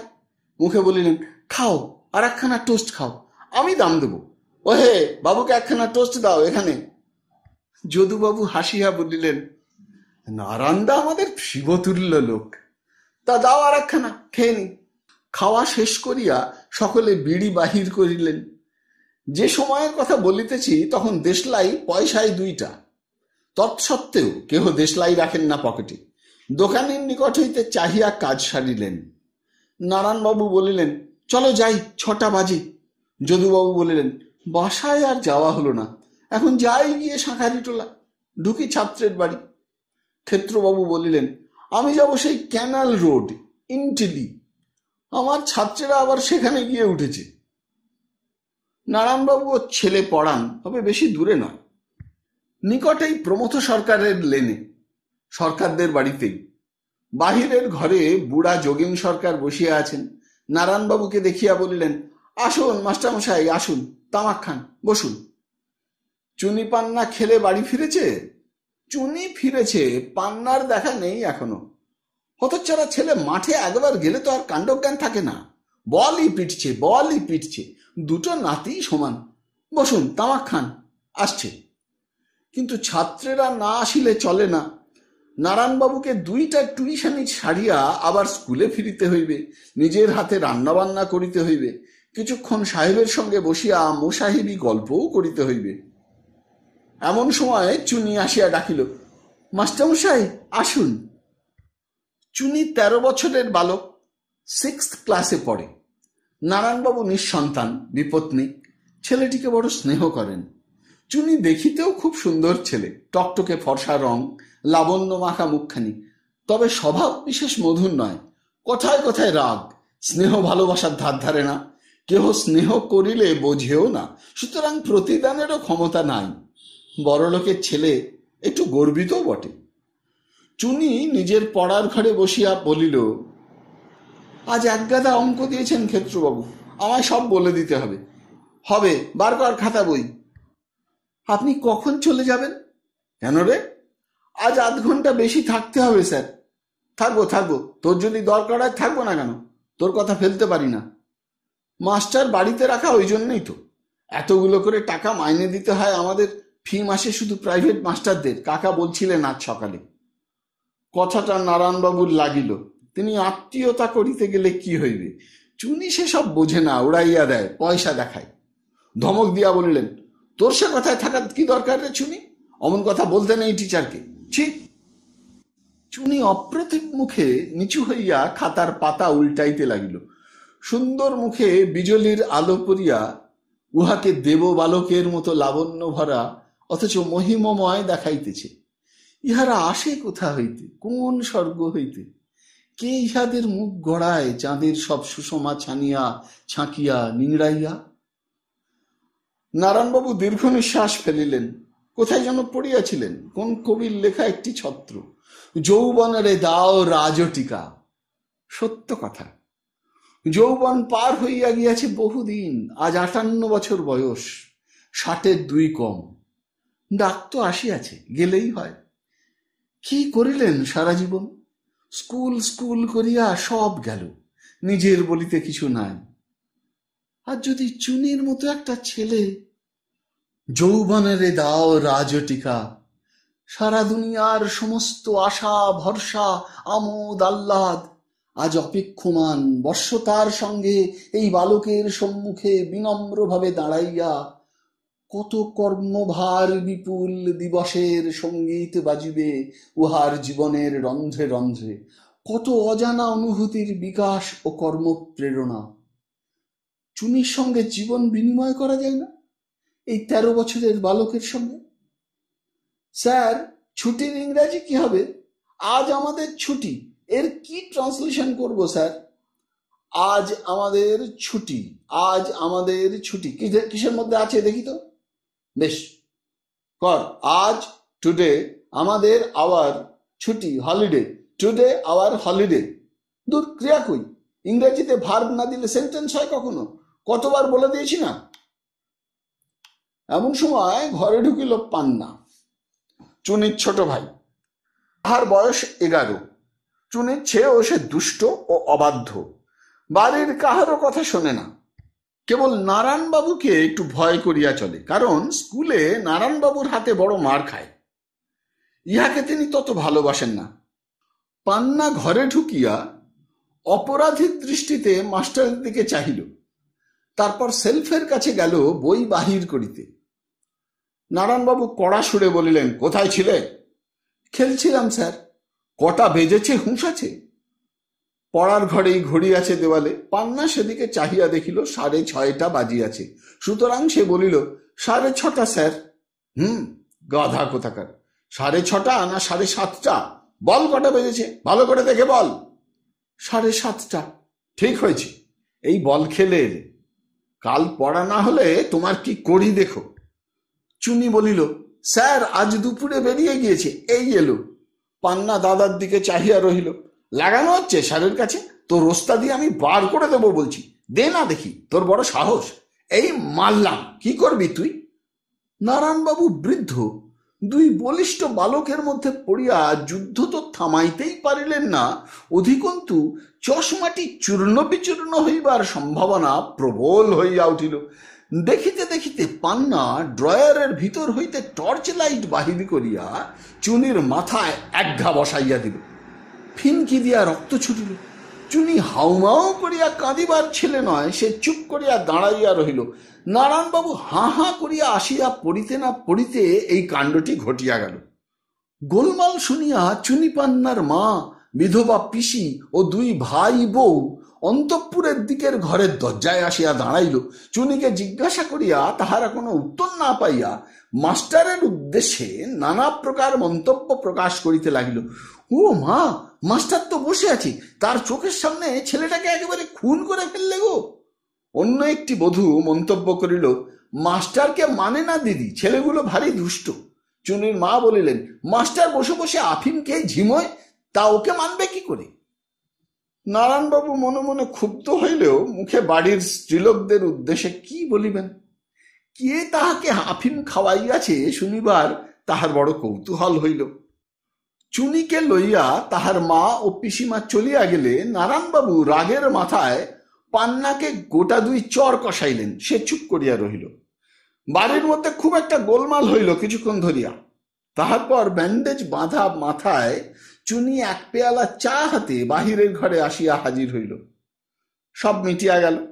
দুই ভাইয়ের সম্মিলিত উচ্চ কণ্ঠস্বরে নৈশ গগন বিদীর্ণ হইতে লাগিল। চুনির মুখের দিকে চাহিয়া নারায়ণবাবুর বড় মায়া হইল। অবোধ বালক, কেন মারামারি করে তাও জানে না, নিজের ভালো মন্দ নিজেরা বোঝে না, মিছামিছি সন্ধ্যার সময় মার খাইয়া মরিল। স্নেহপূর্ণ কণ্ঠে বলিলেন, লেগেছে চুনি খুব? চুনি বলিল, 1/2 ইঞ্চি ডিপ হয়ে কেটে গিয়েছে। ব্যান্ডেজ বাঁধলে কে? পিসিমা। উনি জানেন? চমৎকার জানেন। কেন, ভালো হয়নি? নারায়ণবাবুর ইচ্ছা হইল চুনিকে কোলে টানিয়া লইয়া আদর করেন, তাহাকে সান্ত্বনা দেন, কিন্তু লজ্জায় পারিলেন না। চুনি ঘ্যান ঘেনে ধরনের ছেলে নয়, মার খাইয়া নালিশ করিতে জানে না, এই রকম স্টোইক ধরনের ছেলে নারায়ণবাবু তার দীর্ঘ শিক্ষক জীবনে যতগুলি দেখিয়াছেন, এক অঙ্গুলের পর্বগুলির মধ্যেই তাহাদের গণনার পরিসমাপ্তি ঘটে। চুনি সেই অতি অল্প সংখ্যক ছেলেদের একজন। চুনিকে এই জন্যেই এত ভালো লাগে তার। এই সময় চুনির বাবা বাহির হইতে আসিয়া ঘরে ঢুকিয়া বলিলেন, মাস্টার যে। ও কি, ওর মাথায় কি? নারায়ণবাবু সব কথা বলিলেন। চুনির বাবার হৃদ্যতা কর্পূরের মতো উবিয়া গেল। তিনি বিরক্তির সুরে বলিলেন, আপনি বসে থাকেন আর প্রায় আপনার চোখের সামনে এরকম কুরুক্ষেত্র কাণ্ড ঘটে, আপনি দেখেন না? আগে দেখব না কেন? সামান্য কথাবার্তা থেকে মারামারি আমি এসে পড়ে ছাড়িয়ে দিই, তবে আপনি একটু ভালো করে দেখাশোনা করবেন বলেই তো সঙ্গে সঙ্গে রাখা, নইলে গ্র্যাজুয়েট মাস্টার 10 টাকাতেও পাওয়া যায়, দুবেলা পড়াবে। আগে আমি দেখি না তা ভাববেন না, আমি সবসময় দেখতে পারি না, নানা কাজে ঘুরি, কিন্তু আপনার দ্বারা দেখছি। আপনার বয়স হয়েছে। এই সময় চুনি যদি তাহার বাবাকে বলিত, বাবা স্যারের কোনো দোষ নেই, আমারই সব দোষ, তাহা হইলে নারায়ণবাবুর মনের মতো কাজ হইত। নারায়ণবাবু এই ভাবিয়া সপ্ত স্বর্গপ্রাপ্ত হইতেন যে চুনি তাহার অগাধ স্নেহের প্রতিদান দিল, কিন্তু যাহা আশা করা যায় তাহা হয় না। চুনি চুপ করিয়া রহিল। বাবাকে তাহারা দুই ভাই জমের মতো ভয় করে। চুনির বাবা বলিলেন, মাস্টার বসো, আমি আসছি, চা খেয়েছ? এইবার চুনি মুখ তুলিয়া বলিল, হ্যাঁ বাবা, আমি এনে দিয়েছি। চুনির এ কথাটা নারায়ণবাবুর ভালো লাগিল না। চুনি এ কথা কেন বলিতেছে? নারায়ণবাবু তাহা বুঝিতে পারিলেন। পাছে তাহার বাবা গিয়া আর 1 কাপ চা মাস্টারের জন্য পাঠাইয়া দেন, সেজন্য। কেন 1 পেয়ালা চা বেশি দেওয়া হইবে মাস্টারকে? নারায়ণবাবু বাসায় ফিরিলেন তখন রাত 9টা। নিজের ছোট ঘরটার চাবি খুলিয়া রান্না চাপাইয়া দিলেন। তারপর যোগ বা শিষ্ট রামায়ণখানা লইয়া পড়িতে বসিলেন। এই সময়টাই বেশ লাগে সারাদিনের খাটুনির পরে।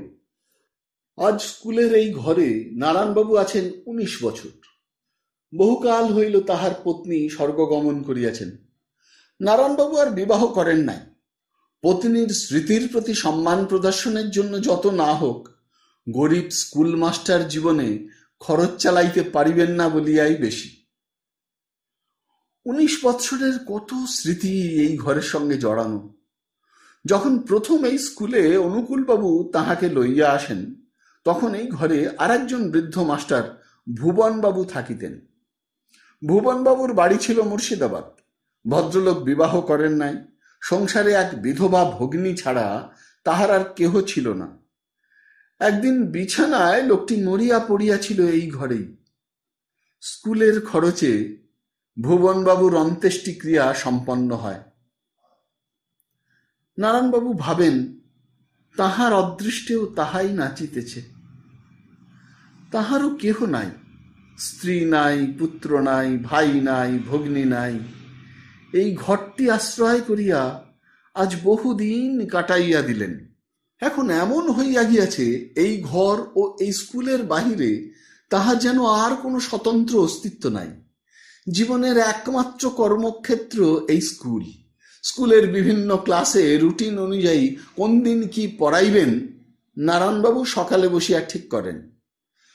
কাল 3rd ক্লাসে ললিত ছেলেটা ইংরেজি গ্রামারের দির ব্যবহার সম্বন্ধে অজ্ঞতা প্রকাশ করিয়াছে। নারায়ণবাবুর প্রাণে তাহাতে এমন একটা ধাক্কা লাগিয়াছে, সে বেদনা নিতান্ত বাস্তব। নারায়ণবাবু জানেন যে দি ব্যবহার করিতে না পারিলে 3rd ক্লাসের ছেলে হইয়া সে ইংরেজি ব্যাকরণ শিখিল কি?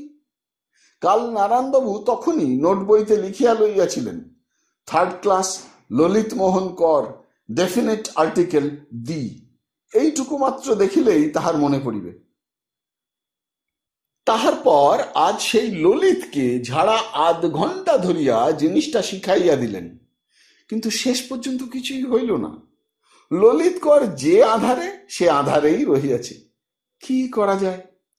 তাহার শিখাইবার প্রণালীর কোনো দোষ ঘটিতেছে নিশ্চয়ই। কি করিলে ললিত ছোঁড়াটা দির ব্যবহার শিখিতে পারে? নারায়ণবাবু হুঁকায় তামাক খাইতে খাইতে চিন্তা করিতেছিলেন। হঠাৎ তাহার মনে পড়িল, 7th ক্লাসের পুরনো চক্রবর্তী মাত্র 9 বছরের ছেলে। এত মিথ্যে কথাও বলে। কতদিন মারিয়াছেন, নিষেধ করিয়াছেন, হেডমাস্টারের আপিসে লইয়া যাইবার ভয় দেখাইয়াছেন, কিন্তু শেষ পর্যন্ত কোনো ফল হয় নাই। ছেলেটার সম্বন্ধে কি অভিভাবকের নিকট একখানা চিঠি দিবেন? তাহাতেই বা কি সুফল হইবে? না হয় চিঠি পাইয়া ছেলের বাপ ছেলেকে ধরিয়া ঠাঙাইলেন, তাহাতেই ছেলে ভালো হইয়া যাইবে বলিয়া তো মনে হয় না। কি করা যায়? নারায়ণবাবুর সম্মুখে এইসব সমস্যা প্রতিদিন 2-1টা থাকেই। মাঝে মাঝে এগুলি লইয়া তিনি ক্লার্কওয়েল সাহেবের সঙ্গে পরামর্শ করিতে যান। সাহেব সন্ধ্যার সময় মোটরে ছেলে পড়াইতে বাহির হন। ফিরিবার অল্পক্ষণ পরেই রাত 9টা কি 9:30টার সময়ে নারায়ণবাবু সাহেবের দরজায় গিয়া কড়া নাড়িলেন। কে? কি? ও নারায়ণবাবু, ভেতরে এসো। স্যার, আপনার খাওয়া হয়েছে? এই এখনই খেতে বসবো। 1 পেয়ালা কফি খাবে? তা বাবুকে 1 পেয়ালা কফি দাও। বসো। কি খবর? স্যার, আপনার কাছে এসেছিলাম একটা খুব জরুরি দরকার নিয়ে। এবার আপনার সঙ্গে পরামর্শ করব। ওই 3rd ক্লাসের ললিত কর বলে ছেলেটা দীর ব্যবহার কিছুই জানে না। এতদিন পরে আবিষ্কার করলাম। কাল কত চেষ্টাই করেছি, কিন্তু শেখানো গেল না। কি করা যায় বলুন তো? ক্লার্কওয়েল সাহেব অত্যন্ত কর্তব্যপরায়ণ হেডমাস্টার। এইসব বিষয়ে নারায়ণবাবু তাহার শিষ্য হইবার উপযুক্ত। ক্লার্কওয়েল খাওয়া দাওয়া ভুলিয়া গেলেন। নিজের টেবিলে গিয়া ড্রয়ার টানিয়া একখানা খাতা বাহির করিয়া নারায়ণবাবুকে দেখাইলেন। আমারও একটা লিস্ট আছে, এই দেখো। 1st ক্লাসের কত ছেলে ও জিনিসটার ব্যবহার ঠিক মতো জানা আজও। আরো কত নোট করেছি দেখো। তবে একটা প্রণালীতে আমি বড় উপকার পেয়েছি, তোমাকে সেটা এইখানটা পড়ো বলিয়া ক্লার্কওয়েল নিজের নোট বইখানা নারায়ণবাবুর হাতে দিলেন। মিস সিপসন ওদিকের দরজা দিয়া ঘরে ঢুকিয়া নারায়ণবাবুকে দেখিয়া বলিয়া উঠিল, ও নারায়ণবাবু, আমাদের সঙ্গে ডিনার খাবে? How sweet of you. নারায়ণবাবু বিনীতভাবে জানাইলেন তিনি ডিনার খাইতে আসেন নাই। ক্লার্কওয়েল মেম সাহেবের দিকে চাহিয়া বলিলেন, এই স্কুলে 2 জন টিচার আছে যারা টিচার নামের উপযুক্ত, নারায়ণবাবু আর মিস্টার আলম। ইনি এসেছেন ললিতকে কি করে দীর ব্যবহার শেখানো যায় তাই নিয়ে। আর কজন আছে আমাদের স্কুলের মধ্যে যারা এসব নিয়ে মাথা ঘামান? মেম সাহেব হাসিয়া বলিল, you deserve A slice of my homemade cake নারায়ণবাবু, you do. একটা কেকের খানিকটা কাটিয়া প্লেটে নারায়ণবাবুর সামনে রাখিয়া মেম সাহেব বলিল, ইট ইট অ্যান্ড প্রেজ ইট। নারায়ণবাবু বিনয়ে বাঁকিয়া দুমরাইয়া হাত কচলাইতে কচলাইতে বলিলেন, ধন্যবাদ ম্যাডাম, ধন্যবাদ, চমৎকার কেক, বাহ, বেশ বেশ। ক্লার্কওয়েল বলিলেন, আর কে কিরকম কাজ করে নারায়ণবাবু টিচারদের মধ্যে? নারায়ণবাবুর একটা গুণ, কাহারও নামে লাগানো ভাঙানো অভ্যাস নাই তাহার। মিস্টার আলম যে স্থলে অন্তত 3 জন টিচারকে ফাঁকিবাজ বলিয়া দেখাইত, সেখানে নারায়ণবাবু বলিলেন, কাজ সবাই করে প্রাণপণে, আর সবাই বেশ খাটে। হেডমাস্টার হাসিয়া বলিলেন, you R an old man নারায়ণবাবু, তুমি কারো দোষ দেখো না, ওই তোমার মস্ত দোষ। আমি জানি কে কে আমার স্কুলে ফাঁকি দেয়, আমি জানি না ভাবো। নাম আমি করছি না, নাম করা অনাবশ্যক, কারণ আমার দৃঢ় বিশ্বাস তাদের নাম তোমার কাছেও অজ্ঞাত নয়। আচ্ছা যাও। মেম সাহেব বলিল, ভালো কেক? নারায়ণবাবু বললেন, চমৎকার কেক ম্যাডাম, অদ্ভুত কেক। মেম সাহেব বলিল, আমার বাপের বাড়ি শ্রাপশায়ারে, শুধু সেইখানে এই কেক তৈরি হয় তোমায় বলছি। তাও 2খানা গাঁয়ে, নরউড আর বার্টলে সেন্ট জন, পাশাপাশি গাঁ। কলকাতার দোকানে যে কেক বিক্রি হয় ও আমি খাইনি। নারায়ণবাবু আর এক প্রস্থ বিনীত হাস্য বিস্তার করিয়া বিদায় লইলেন। আজ অনুকূলবাবু নাই, কিন্তু সাহেব ও মেম আসাতে নারায়ণবাবু খুশি আছেন। স্কুলের কি করিয়া উন্নতি করা যায় সেদিকে সাহেবের সর্বদা চেষ্টা, তবে দোষও আছে।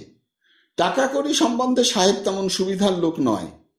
মাস্টারদের মাহিনা দিতে বড় দেরি করে, নানা রকমের কষ্ট দেয়। তার একটা কারণ, স্কুলের ক্যাশ সাহেবের কাছে থাকে। সাহেবের বেজায় খরচের হাত খরচ করিয়া ফেলে।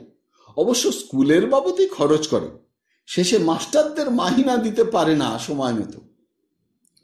মোটের ওপর কিন্তু সাহেব স্কুলের পক্ষে ভালোই, বড় কড়া প্রকৃতির বটে।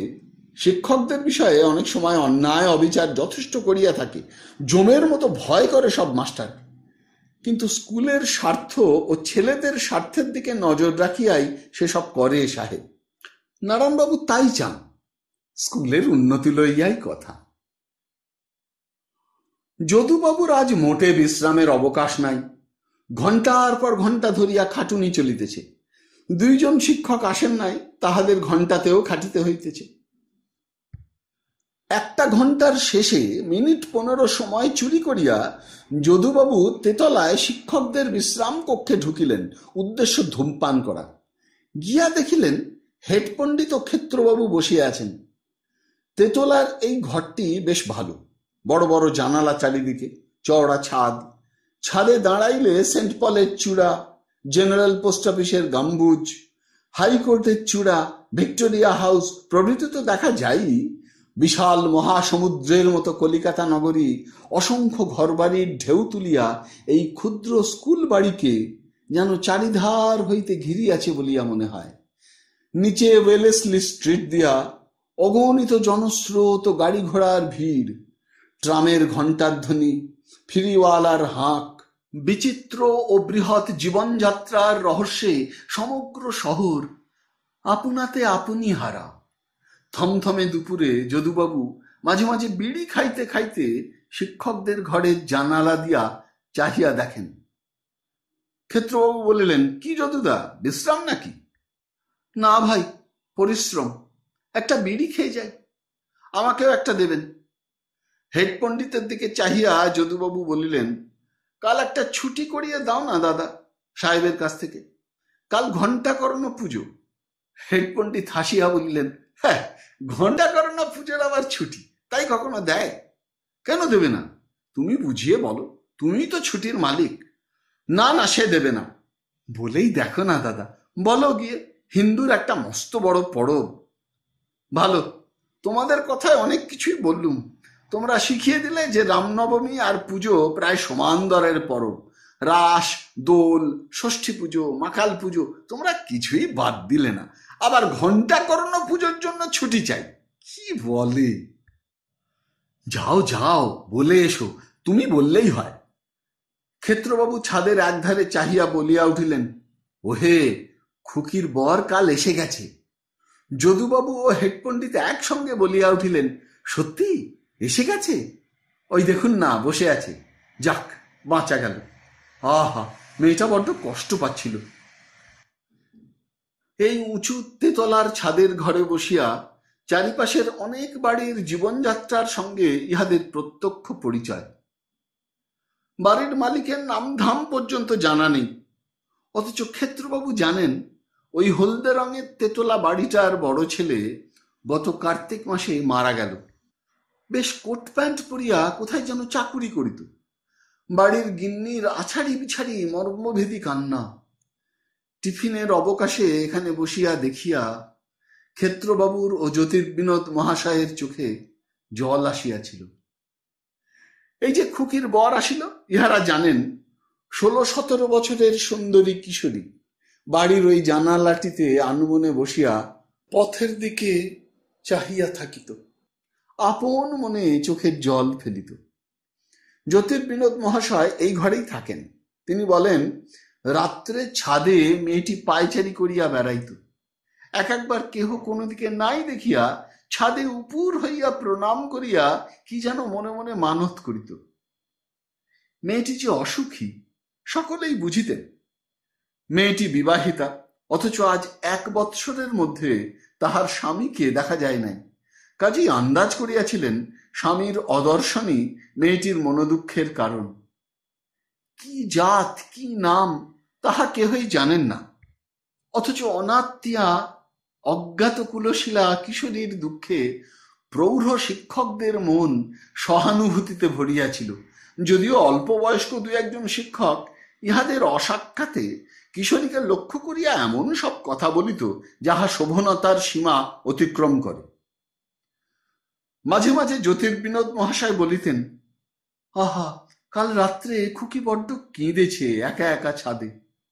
হেড পণ্ডিত বলিতেন, ভাই বড় তো মুশকিল দেখছি, কি হয়েছে ওর বরের, কোথায় গেল? কেহই কিছু জানেন না, অথচ মেয়েটির সুখ দুঃখ তাহারা নিজের করিয়া লইয়াছেন। আজ ইহারা সত্যিই খুশি, খুকির বর আসিয়াছে, বিশেষ করিয়া হেড পণ্ডিত ও ক্ষেত্রবাবু। হেড পণ্ডিতের মেয়ে রাধারানী প্রায় এই কিশোরীর সমবয়সী। আজ 1 বৎসর হইল মারা গিয়াছে টাইফয়েড রোগে। মেয়েটির দিকে চাহিলেই নিজের মেয়ের কথা মনে পড়ে। বাপের অমন সেবা রাধারানীর মতো কেহ করিতে পারিত না। স্কুলের খাটুনির পরে বৈকালে বাড়ি ফিরিলে দেখিতেন রাধা তাহার জন্য হাত পা ধোয়ার জল ঠিক করিয়া রাখিয়াছে। হাত পা ধোয়া হইলেই একটু জল খাবার আনিয়া দিবে, পাখা লইয়া বাতাস করিবে, কাছে বসিয়া কত গল্প করিবে, ঠিক যেন পাকা গিন্নি। তাহার একমাত্র দোষ ছিল বায়োস্কোপ দেখিবার অত্যধিক নেশা। প্রায় বলিত, বাবা আজ কিন্তু, না মা এই সেদিন দেখলি, আজ আবার কি? তুমি বাবা জানো না কি সুন্দর ছবি হচ্ছে আমাদের এই চিত্রবাণীতে, সবাই দেখে এসে ভালো বলেছে বাবা। রোজ রোজ ছবি দেখতে গেলে চলে না মা, ক টাকা মাইনে পাই? তা হোক বাবা, মোটে তো 9 আনা পয়সা। 9 আনা 1.5 টাকা, তোর গর্ভধারিণী যাবে না? মা কোথাও যেতে চায় না, তুমি আর আমি। হেড পণ্ডিত ভাবিতেন মেয়েটি তাহাকে ফতুর করিবে। বায়োস্কোপের খরচ কত যোগাইবেন তিনি এই সামান্য 30 টাকা বেতনের মাস্টারি করিয়া? উফ, কি ভালোই বাসিত সে ছবি দেখিতে। ছবি দেখিলে পাগল হইয়া যাইত। বাড়ি ফিরিয়া 3 দিন ধরিয়া তাহার মুখে অন্য কথা থাকিত না, ছবির কথা ছাড়া। কোথায় আজ চলিয়া গেল? আজকাল 2-1খানা ভালো বাংলা ছবি হইতেছে, ছবিতে কথাও কহিতেছে, এসব দেখিতে পাইল না মেয়ে। বায়োস্কোপের খরচ হইতে তাহাকে একেবারে মুক্তি দিয়া গিয়াছে। যদুবাবু বলিলেন, তা যাও এবেলা দাদা ছুটিটার জন্যে, তুমি গিয়ে বললেই হয়ে যাবে। ইহাদের অনুরোধে হেড পণ্ডিত ভয়ে ভয়ে গিয়া হেডমাস্টারের আপিসে ঢুকিয়া টেবিলের সামনে দাঁড়াইলেন। ক্লার্কওয়েল সাহেব কি লিখিতেছিলেন, মুখ তুলিয়া বলিলেন, what Pandit, surely it is not a holiday you have come to ask for? Head পণ্ডিত বলিলেন, কাল ঘণ্টাকর্ণ পুজো স্যার। সাহেব বলিলেন, হোয়াট ইজ দ্যাট? ঘণ্টা? ঘণ্টাকর্ণ, হিন্দুর এত বড় পর্ব আর নেই। ওই ইউ নটি ফেলো, তুমি প্রত্যেকবারই বলো এক কথা। না স্যার, পাঁজিতে লেখে। Well, I understand it. হবে না। কি বুঝো বললে? ওতে ছুটি হবে না। হেড পণ্ডিত বুঝিলেন তাহার কাজ হইয়া গিয়াছে। সাহেব প্রত্যেকবারই ওরকম বলেন। শেষ ঘন্টায় দেখা যাইবে স্কুলের চাকর সার্কুলার বই লইয়া ক্লাসে ক্লাসে ঘুরিতেছে। হেড পণ্ডিত ফিরিয়া আসিলে মাস্টারেরা তাহাকে ঘিরিয়া দাঁড়াইল। ক্ষেত্রবাবু জিজ্ঞাসা করিলেন, কি হলো দাদা? যদুবাবু বলিলেন, কার্যসিদ্ধি। এই দাঁড়াও দাঁড়াও, হাঁপ জিরিয়ে নি। সাহেব বললে, হবে না। হবে না বলেছে তো? তাহলে ও হয়ে গিয়েছে। বাঁচা গেল দাদা। মলমাস যাচ্ছিল, তবুও ঘণ্টাকরণের দোহাই দিয়ে। এখনো অত হাসি খুশির কারণ নেই। যদি পাশের স্কুলে জিজ্ঞেস করতে পাঠায় তবেই সব ফাঁক। আমি বলেছি হিন্দুর অত বড় পর্ব আর নেই। এখন যদি অন্য স্কুলে জানতে পাঠায়। ছোকরা উমাপদবাবু বলিলেন, যদি তারাও ঘণ্টাকরণ পুজোয় ছুটি দেয়। হেড পণ্ডিত হাসিয়া বলিলেন, ঘণ্টাকরণ পুজোর ছুটি কে দেবে? রাম। কিন্তু সাহেবের ধাত সবাই জানে। শেষ ঘণ্টা পর্যন্ত মাস্টারের দল দুরু দুরু বক্ষে অপেক্ষা করিবার পরে সকলেই দেখিল স্কুলের চাকর ছুটির সার্কুলার লইয়া ক্লাসে ক্লাসে দৌড়াদৌড়ি করিতেছে। যদুবাবুর ক্লাস সিঁড়ির পাশেই। তিনি বলিলেন, কি রে, কি ওখানে? চাকর একগাল হাসিয়া বলিল, কাল ছুটি আছে, সার্কুলার বেরিয়েছে। সত্যি নাকি? দেখি নিয়ে আয় এদিকে। চোখকে বিশ্বাস করা শক্ত, কিন্তু সত্যিই বাহির হইয়াছে। The school will remain closed tomorrow, the 9th instant, for the great Hindu festival, Ghontakaran Puja. কিছুক্ষণ পরে ছুটির ঘণ্টা বাজিবার সঙ্গে সঙ্গে ছেলের দল মহা কলরব করিয়া বাহির হইয়া গেল। যদুবাবুকে ডাকিয়া হেডমাস্টার বলিলেন, আপনি আর ক্ষেত্রবাবু 4th ক্লাসের ছেলেদের মিউজিয়াম আর জুতে বেড়াতে নিয়ে যেতে পারবেন? খুব স্যার। দেখবেন যেন ট্রাম থেকে পড়ে না যায়, একটু সাবধানে নিয়ে যাবেন। আর এই টাকা, আনুষঙ্গিক খরচ আর ছেলেদের টিফিন, ছেলেদের বেশ করে বুঝিয়ে দেবেন, সব দেখাবেন। যদুবাবু স্কুলের সামনের বারান্দাতে গিয়া দাঁড়াইলেন। ছেলেরা দুই সারিতে দাঁড়াইল হেডমাস্টারের বেতের ভয়ে। ড্রিল মাস্টারের আদেশ অনুযায়ী তাহারা মার্চ করিয়া চলিল, কিন্তু খুব বেশিক্ষণের জন্য নয়। রাস্তার মোড়ে আসিয়া তাহারা আবার দাঁড়াইয়া গেল। যদুবাবু অনেক পেছনে ছিলেন, ছেলেদের সঙ্গে সমান তালে আসিবার বয়স তাহার নাই। ক্ষেত্রবাবু আর একটু আগাইয়াছিলেন। তিনি দৌড়িয়া গিয়া বলিলেন, দাঁড়ালি কেন রে? আমরা ট্রামে যাব স্যার। ট্রামের পয়সা কাছে আছে সব? দুই একজন বড় ছেলে সাহস সঞ্চয় করিয়া বলিল, স্কুল থেকে পয়সা দেয়নি স্যার। কই না, আমার কাছে তো দেয়নি। যদুবাবুর কাছে আছে কিনা জানি না, দাঁড়াও দেখি। ইতিমধ্যে যদুবাবু আসিয়া ইহাদের কাছে পৌঁছিলেন। কি ব্যাপার, দাঁড়িয়েছে কেন? আপনার কাছে ট্রামের ভাড়া দিয়েছেন হেডমাস্টার? হ্যাঁ, কিন্তু সে চৌরঙ্গীর মোড় থেকে। এখানে চড়লে পয়সায় কুলোবে না। আপনি ওদের নিয়ে যান, আমি আর হাঁটতে পারছি না, ট্রামে যাই। তবে আমিও ট্রামে যাই, ওরা হেঁটে যাক। সেই ব্যবস্থাই হইল। যদুবাবু ও ক্ষেত্রবাবু ট্রামে চৌরঙ্গীর মোড়ে আসিয়া ছেলেদের জন্য অপেক্ষা করিলেন। ক্ষেত্রবাবু বলিলেন, আমি কিন্তু কালীঘাট যাচ্ছি, আমার বন্ধুর বাড়ি, আমি জুতে যাব না। ক্ষেত্রবাবু কালীঘাটের ট্রামে উঠিয়া পড়িলেন। যদুবাবু দল বল সমেত এদিকের গাড়িতে উঠিলেন। খিদিরপুরের ট্রাম হইতে নামিয়া ছেলেরা হৈ হৈ করিয়া জুর দিকে ছুটিল। যদুবাবু জু অনেকবার দেখিয়াছেন, তিনি কি ছেলেদের দলে মিশিয়া হৈ হৈ করিবেন এখন? একটা গাছের তলায় বসিলেন, পড়িয়া দেখিলেন গাছের নাম পুত্রঞ্জির রক্সবারজি, জীবপুত্রিকা বৃক্ষ। এই বৃক্ষের ফলের বীজ মৃতবৎসা নারীর গলায় পরাইয়া দিলে ছেলে হইয়া মরে না। তাহার স্ত্রীও মৃতবৎসা, এখন ফল লইয়া গেলে কেমন হয়? বয়স অনেক হইয়া গিয়াছে, বোধহয় সুবিধা হইবে না। কি চমৎকার ওই ছেলেটা! প্রজ্ঞাব্রত, যেমন নাম তেমনি দেখতে। ছেলে যদি হইতে হয় প্রজ্ঞাব্রতের মতো। একটি ছেলের দল সম্মুখ দিয়া যাইতেছিল। তাহাকে দেখিয়া বলিল, স্যার, আমাদের একটু দেখাবেন? কি দেখাবো? স্যার, অনেক পাখি জানোয়ারের নাম লেখা আছে, বুঝতে পারছি না, একটু আসুন না স্যার। হ্যাঁ, আমার এখন উঠবার শক্তি নেই, তোরা নিজেরা গিয়ে দেখগে যা। এই প্রজ্ঞাব্রত কোথায় রে? অন্যদিকে গিয়েছে স্যার, দেখছি নে। যাই তবে স্যার। যদুবাবু আপন মনে বসিয়া বসিয়া হিসাব করিলেন। সাহেব ছেলেদের টিফিনের জন্য 5 টাকা দিয়াছে। ছেলে মোট 30 জন। ছেলে পিছু 2 টুকরো রুটি আর একটু মাখন দিলে টাকা 1.5-2 খরচ। বাকি টাকা পকেটস্থ করা যাইবে। নগদে 2.5 টাকা লাভ। ফিরিবার পথে ছেলের দল অনেকে সরিয়া পড়িল এদিক ওদিক। কেহ গেল ময়দানে হকি খেলা দেখিতে, কেহ কাছাকাছি অঞ্চলে কোনো মাসি পিসির বাড়ি গিয়া উঠিল। যদুবাবু মনে মনে হিসাব করিয়া দেখিলেন 1.5 টাকার মধ্যে বাকি ছেলেদের রুটি মাখন ভালো করিয়াই চলিবে। নিউ মার্কেট হইতে নিজেই 3খানা বড় রুটি ও কিছু মাখন কিনিলেন। মিউজিয়াম হইতে বাহির হইয়া মাঠে বসাইয়া ছেলেদের খাওয়াইয়া দিলেন। ছেলেরা পাছে আবার ট্রামের পয়সা চাহিয়া বসে, এই ছিল যদুবাবুর ভয়। কিন্তু ছেলেরা বৈকালবেলা মুক্তির আনন্দে কে কোথায় চলিয়া গেল। ছেলেরাও তো হিসাব বোঝে না। হেডমাস্টার ট্রামের পয়সা দিয়াছিলেন কিনা সেই কৈফিয়ত কেহ লইল না। যদুবাবু একা বাসার দিকে চলিতে চলিতে সতৃষ্ণ নয়নে ধর্মতলার মোড়ে গ্লোব রেস্টুরেন্টের দিকে চাহিলেন।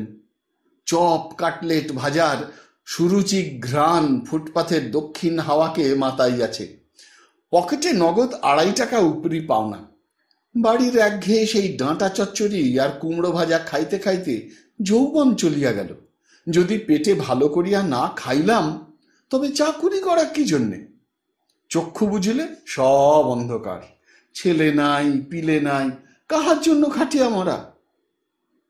রেস্টুরেন্টে ঢুকিয়া 2খানা foul cutlet, 2খানা chop, 1 plate korma, 2খানা ঢাকাই পরোটা অর্ডার দিয়া যদুবাবু মহা খুশির সহিত আপন মনে উদর স্বাদ করিতেছেন। এমন সময় ফুটপাত দিয়া প্রজ্ঞাব্রতকে যাইতে দেখিয়া ডাকিলেন, ও প্রজ্ঞা, ওরে শোন শোন। প্রজ্ঞাব্রত হকি খেলা দেখিয়া বাড়ি যাইতেছিল। উঁকি মারিয়া বলিল, স্যার আপনি এখানে? শোন শোন, বস। খাবি? না স্যার, আপনি খান। কেন, বস না, আয়। এই বয়, 2খানা চপ আর 2খানা কাটলেট দাও তো। প্রজ্ঞাব্রত 2-1 মৃদু প্রতিবাদ করিয়া খাইতে বসিল। যদুবাবু তাহাকে জোর করিয়া এটা ওটা আরো খাওয়াইলেন। যাইবার সময়ে তাহাকে বলিলেন, একটা সিগারেট কিনে আনতো, এই নে পয়সা। সিগারেট ধরানো হইলে 2জনে কিছুক্ষণ ধর্মতলা ধরিয়া চলিলেন।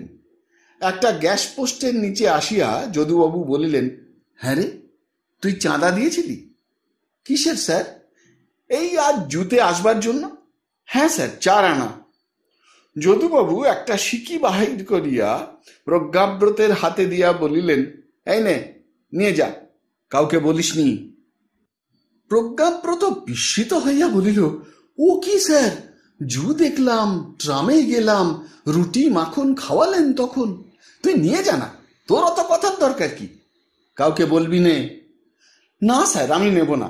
নে বলছি, ফাজলামো করিস নে, নিয়ে নে। প্রজ্ঞাব্রত আর দ্বিরুক্তি না করিয়া হাত পাতিয়া সিকিটি লইল। আমার এই গলি স্যার, যাই আমি। চল না, আমায় একটু এগিয়ে দিবি, বেশ লাগে তোর সঙ্গে যেতে। প্রজ্ঞাব্রত অনিচ্ছার সহিত আরো কিছু দূরে গিয়া ওয়েলিংটন স্ট্রিটের মোড়ে আসিয়া বলিল, যান স্যার, আমি আর যাব না। পরদিন যদুবাবু হেডমাস্টারের কাছে 8 টাকা 10 আনার এক বিল দাখিল করিয়া বিনীতভাবে জানাইলেন, 10 আনা বেশি খরচ হইয়া গিয়াছে, ট্রাম ভাড়া, ছেলেদের খাওয়ানো, আনুষঙ্গিক খরচ। হেডমাস্টার বললেন, ওয়েল, এই নাও 10 আনা। ছেলেরা কিন্তু ক্লাসে বলা বলি করিতে লাগিল, যদুবাবু তাহাদের কিছুই খাওয়ার নাই। হেডমাস্টার কত টাকা যদুবাবুর হাতে দিয়েছেন কেহ কেহ তাহাও অনুসন্ধান করিবার চেষ্টা করিতে ছাড়িল না। প্রজ্ঞাব্রত সকলকে বলিল, যদুবাবু গ্লোব রেস্টুরেন্টে বসিয়া মনের সাধে চপ কাটলেট খাইতেছিলেন, সে পথ দিয়া যাইবার সময় দেখিয়াছে। তাহাকে যে খাওয়াইয়াছেন সে কথা সে প্রকাশ করিল না। যদুবাবু 4th ক্লাসে 3য় ঘন্টায় পড়াইতে গিয়া দেখিলেন ব্ল্যাকবোর্ডে লেখা আছে, গ্লোব রেস্টুরেন্ট, চপ 1 আনা, মুরগির কাটলেট 10 পয়সা। জু হইতে ফিরিবার পথে সকলে খাইয়া যান। যদুবাবু দেখিয়াও দেখিলেন না। টিফিনের ঘণ্টায় প্রজ্ঞাব্রতকে আড়ালে ডাকিয়া বলিলেন, ওসব কে লিখেছে বোর্ডে? তুই কিছু বলেছিস? সে বলিল, না স্যার, আমি কাউকে বলিনি। আর কেউ দেখেছিল আমাকে? বললে কেউ? তাও স্যার আমি জানি না। মিস্টার আলামের চোখে লেখাটি পড়িল টিফিনের পরের ঘণ্টায়। মিস্টার আলাম কূটবুদ্ধি সম্পন্ন লোক, জিজ্ঞাসা করিল, এসব কি? ছেলেরা পরস্পর গা টেপাটেপি করিল। দুইজন বইয়ের আড়ালে মুখ লুকাইয়া হাসিল। কি বল না মনিটর? একজন লম্বা ছেলে উঠিয়া বলিল, কি স্যার? এ কে লিখেছে? দেখিনি স্যার। কাল তোরা জুতে গিয়েছিলি কার সঙ্গে? যদুবাবু ও ক্ষেত্রবাবুর সঙ্গে গিয়েছিলাম। তবে ক্ষেত্রবাবু কালীঘাট চলে গেলেন, যদুবাবু ছিলেন। মিস্টার আলম জেরা করিয়া সংগ্রহ করিলেন তাহারা কি খাইয়াছিল, কত দূর ট্রামে গিয়াছিল ইত্যাদি। হেডমাস্টারকে আসিয়া বলিলেন, কাল ক টাকা দিয়েছিলেন স্যার যদুবাবুকে? ছেলেরা তো 2 টুকরো রুটি আর মাখন খেয়েছে। যাওয়ার সময় একবারই ট্রামে গিয়েছিল আর এসেছিল মিউজিয়াম পর্যন্ত। আর কোনো খরচ হয়নি। 3 টাকার ট্রাম ভাড়া আর 5 টাকার টিফিন। যদুবাবু 8 টাকা 10 আনার বিল দিয়েছে। স্যার, আপনি অনুসন্ধানের ভার যদি আমার ওপর দেন, আমি প্রমাণ করব যদুবাবু স্কুলের টাকা চুরি করেছেন। উনি নিজে ফেরবার পথে চপ কাটলেট খেয়েছেন দোকানে বসে। 4th ক্লাসের প্রজ্ঞাব্রত দেখেছে। সে আপনার কাছে সব বলতে রাজি হয়েছে। ডেকে নিয়ে আসি তাকে, যদি বলেন। যদুবাবু শিক্ষকের উপযুক্ত কাজ করেননি, ছেলেদের খাওয়াননি, অথচ স্কুলে বাড়তি বিল দিয়েছেন। এ একটা গুরুতর অপরাধ। আমার ধারণা উনি এরকম আরো কয়েকবার করেছেন। জুতে ছেলেদের নিয়ে যাবার সময় তাই উনি সকলের আগে পা বাড়ান। ব্ল্যাকবোর্ডের ছেলেরা যাটা লিখছে ওর নামে। হেডমাস্টার হাসিয়া বলিলেন, লেট গো মিস্টার আলম, এ বিষয়ে আর কিছু উত্থাপন করবেন না। হাজার হলেও আমাদেরই একজন টিচার, সহকর্মী। ছেড়ে দিন ও কথা। I don't glass the poor fellow A cutlet or two.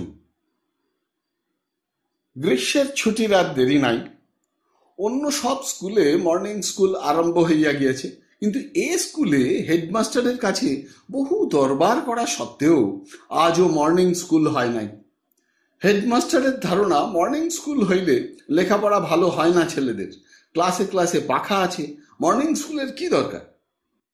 ডেপুটেশনের পর ডেপুটেশন হেডমাস্টারের আপিসে গিয়া ব্যর্থ কাম হইয়া ফিরিল। অবশেষে সকলে মিস্টার আলমকে গিয়া ধরিল। হেড পণ্ডিত বলিলেন, যান মিস্টার আলম, বুঝিয়ে বলুন একবারটি। আলমের দ্বারা স্কুলের ক্ষতিজনক কোনো কার্য হওয়া সম্ভব নয়, তিনি জানাইলেন। অবশেষে অন্য সব মাস্টার জোট পাকাইয়া হেডমাস্টারের আপিসে গেলেন। ক্লার্কওয়েল একগুণে প্রকৃতির মানুষ, যাহা ধরিয়াছেন তাহা নড়চর হইবার জো নাই। কাহারও কথায় কর্ণপাতও করিলেন না, বরং ফল হইল যেসব মাস্টার দরবার করিতে গিয়াছিলেন তাহাদের ওপর নানা রকম বেশি খাটুনির চাপ পড়িল। ছুটির পর প্রায় স্কুল হইতে মাস্টারদের চলিয়া যাইবার উপায় থাকিত না। প্রশ্নপত্র লিথ করিতে হইবে, ক্লাসের ট্রান্সলেশন দেখিয়া ভুল ভ্রান্তি শুদ্ধ করিয়া তাহা হেডমাস্টারের টেবিলে পেশ করিতে হইবে। হেডমাস্টার দেখিবেন ঠিকমতো খাতা দেখা হইয়াছে কিনা। আজ হুকুম হইল প্রত্যেক শিক্ষক প্রতিদিন প্রত্যেক ক্লাসে কি পড়াইবেন তাহা নোট করিবেন। সে নোট আবার সাহেবের কাছে দাখিল করিতে হইবে। হেডমাস্টার বলিলেন, স্কুলে পাখা আছে, মর্নিং স্কুল কি জন্যে? যেসব মাস্টারের না পোষাবে তিনি চলে যেতে পারেন। মাই গেট ইজ ওপেন।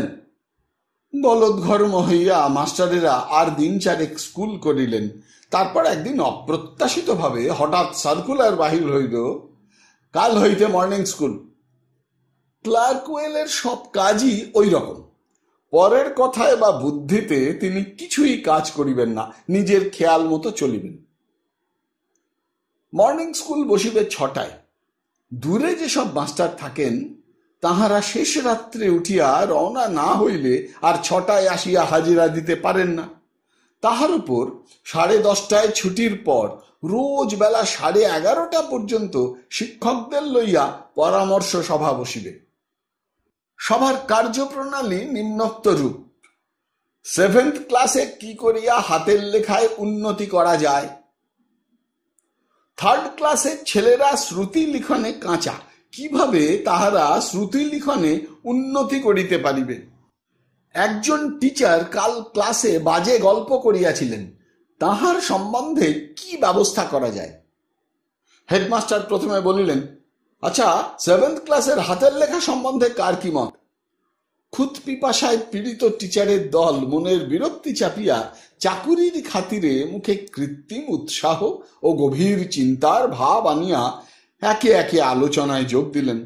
কাহারও ফাঁকি দিবার উপায় নাই, কেহ চুপ করিয়া উদাসীন হইয়া বসিয়া থাকিবেন, তাহার জো কি। হেডমাস্টার অমনি বলিবেন, যদুবাবু, why you were silent? সর্বশেষে মিস্টার আলমের দিকে চাহিয়া হাসি মুখে সাহেব বলিলেন, নাও at last let us hear Mr. Alam. Mister Alam গম্ভীর মুখে উঠিলেন, যেন প্রাইম মিনিস্টার কোন গুরুতর বিল আলোচনা করিবার জন্য ট্রেজারি বেঞ্চ হইতে উঠিয়া দাঁড়াইলেন। মিস্টার আলমের হাতে 3 পাতা লেখা কাগজ, 7th ক্লাসের হাতের লেখা ভালো করা সম্বন্ধে এক গুরুগম্ভীর নিবন্ধ। তাহার মধ্যে কত উদাহরণ, কত প্রস্তাব, কত মহাজন বাণী উদ্ধৃত। মিস্টার আলম মাথা দুলাইয়া সতেজ উচ্চারণের সহিত গোটা নিবন্ধটা পড়িয়া গেলেন। On the betterment of handwriting of 7th class boys. ঝড়া 10 minute লাগিল। টিচারদের সভা চুপ। হেডমাস্টার বলিলেন, মিস্টার আলম একজন আদর্শ শিক্ষক, এ কথা আমি কতদিন বলেছি। মানুষের মতো মানুষ একজন। কারো কিছু বলবার আছে মিস্টার আলমের প্রবন্ধ সম্বন্ধে? নারায়ণবাবু? বৃদ্ধ নারায়ণবাবু একটা কি সংশোধন প্রস্তাব উত্থাপন করিলেন। ওয়েল, যদুবাবু? যদুবাবু বিনীতভাবে জানাইলেন তাহার কিছু বলিবার নাই। মিস্টার আলমের প্রবন্ধের পর আর বলিবার কি থাকিতে পারে? ওয়েল, ক্ষেত্রবাবু? না স্যার, আমার কিছু বলবার নেই। এক পর্ব শেষ হইল। বেলা 11:30 বাজে। জ্যৈষ্ঠের রৌদ্রে রাস্তার পিচ গলিয়া গিয়াছে।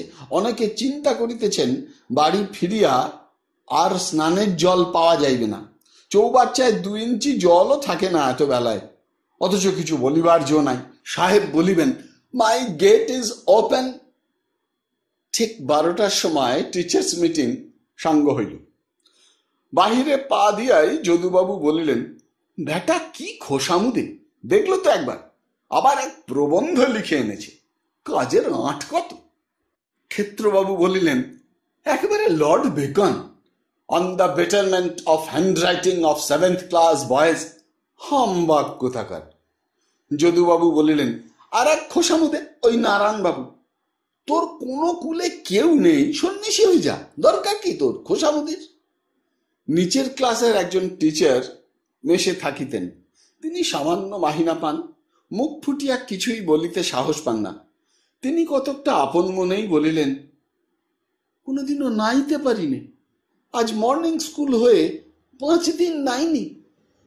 যদুবাবু বলিলেন, এই বলে কি? কই, তুমি তো মুখ ফুটে কথাটা বলতে পারলে না ভায়া সাহেবকে। আপনারা সিনিয়র টিচার রয়েছেন, কিছু বলতে পারেন না? আমি চুনোপুটি, আমার সাহস কি? ওই তো দোষ ভায়া, ওতেই তো পেয়ে বসে। প্রোটেস্ট করতে হয়, মেনে নিলেই বিপদ। আপনারা প্রোটেস্ট করুন গিয়ে দাদা, আমার দ্বারা সম্ভব নয়। গ্রীষ্মের ছুটি পর্যন্ত প্রায় এই রকম চলিল। গ্রীষ্মের ছুটি আসিয়া পড়িবার দেরি নাই। ছেলেরা সেদিন গান গাইবে, আবৃত্তি করিবে। 2-1 শিক্ষক তাহাদের তালিম দিবার ভার লইয়া স্কুলের কাজ হইতে অব্যাহতি পাইয়াছেন। হঠাৎ শোনা গেল, গ্রীষ্মের বন্ধের পূর্বে মাস্টারদের মাহিনা দেওয়া হইবে না।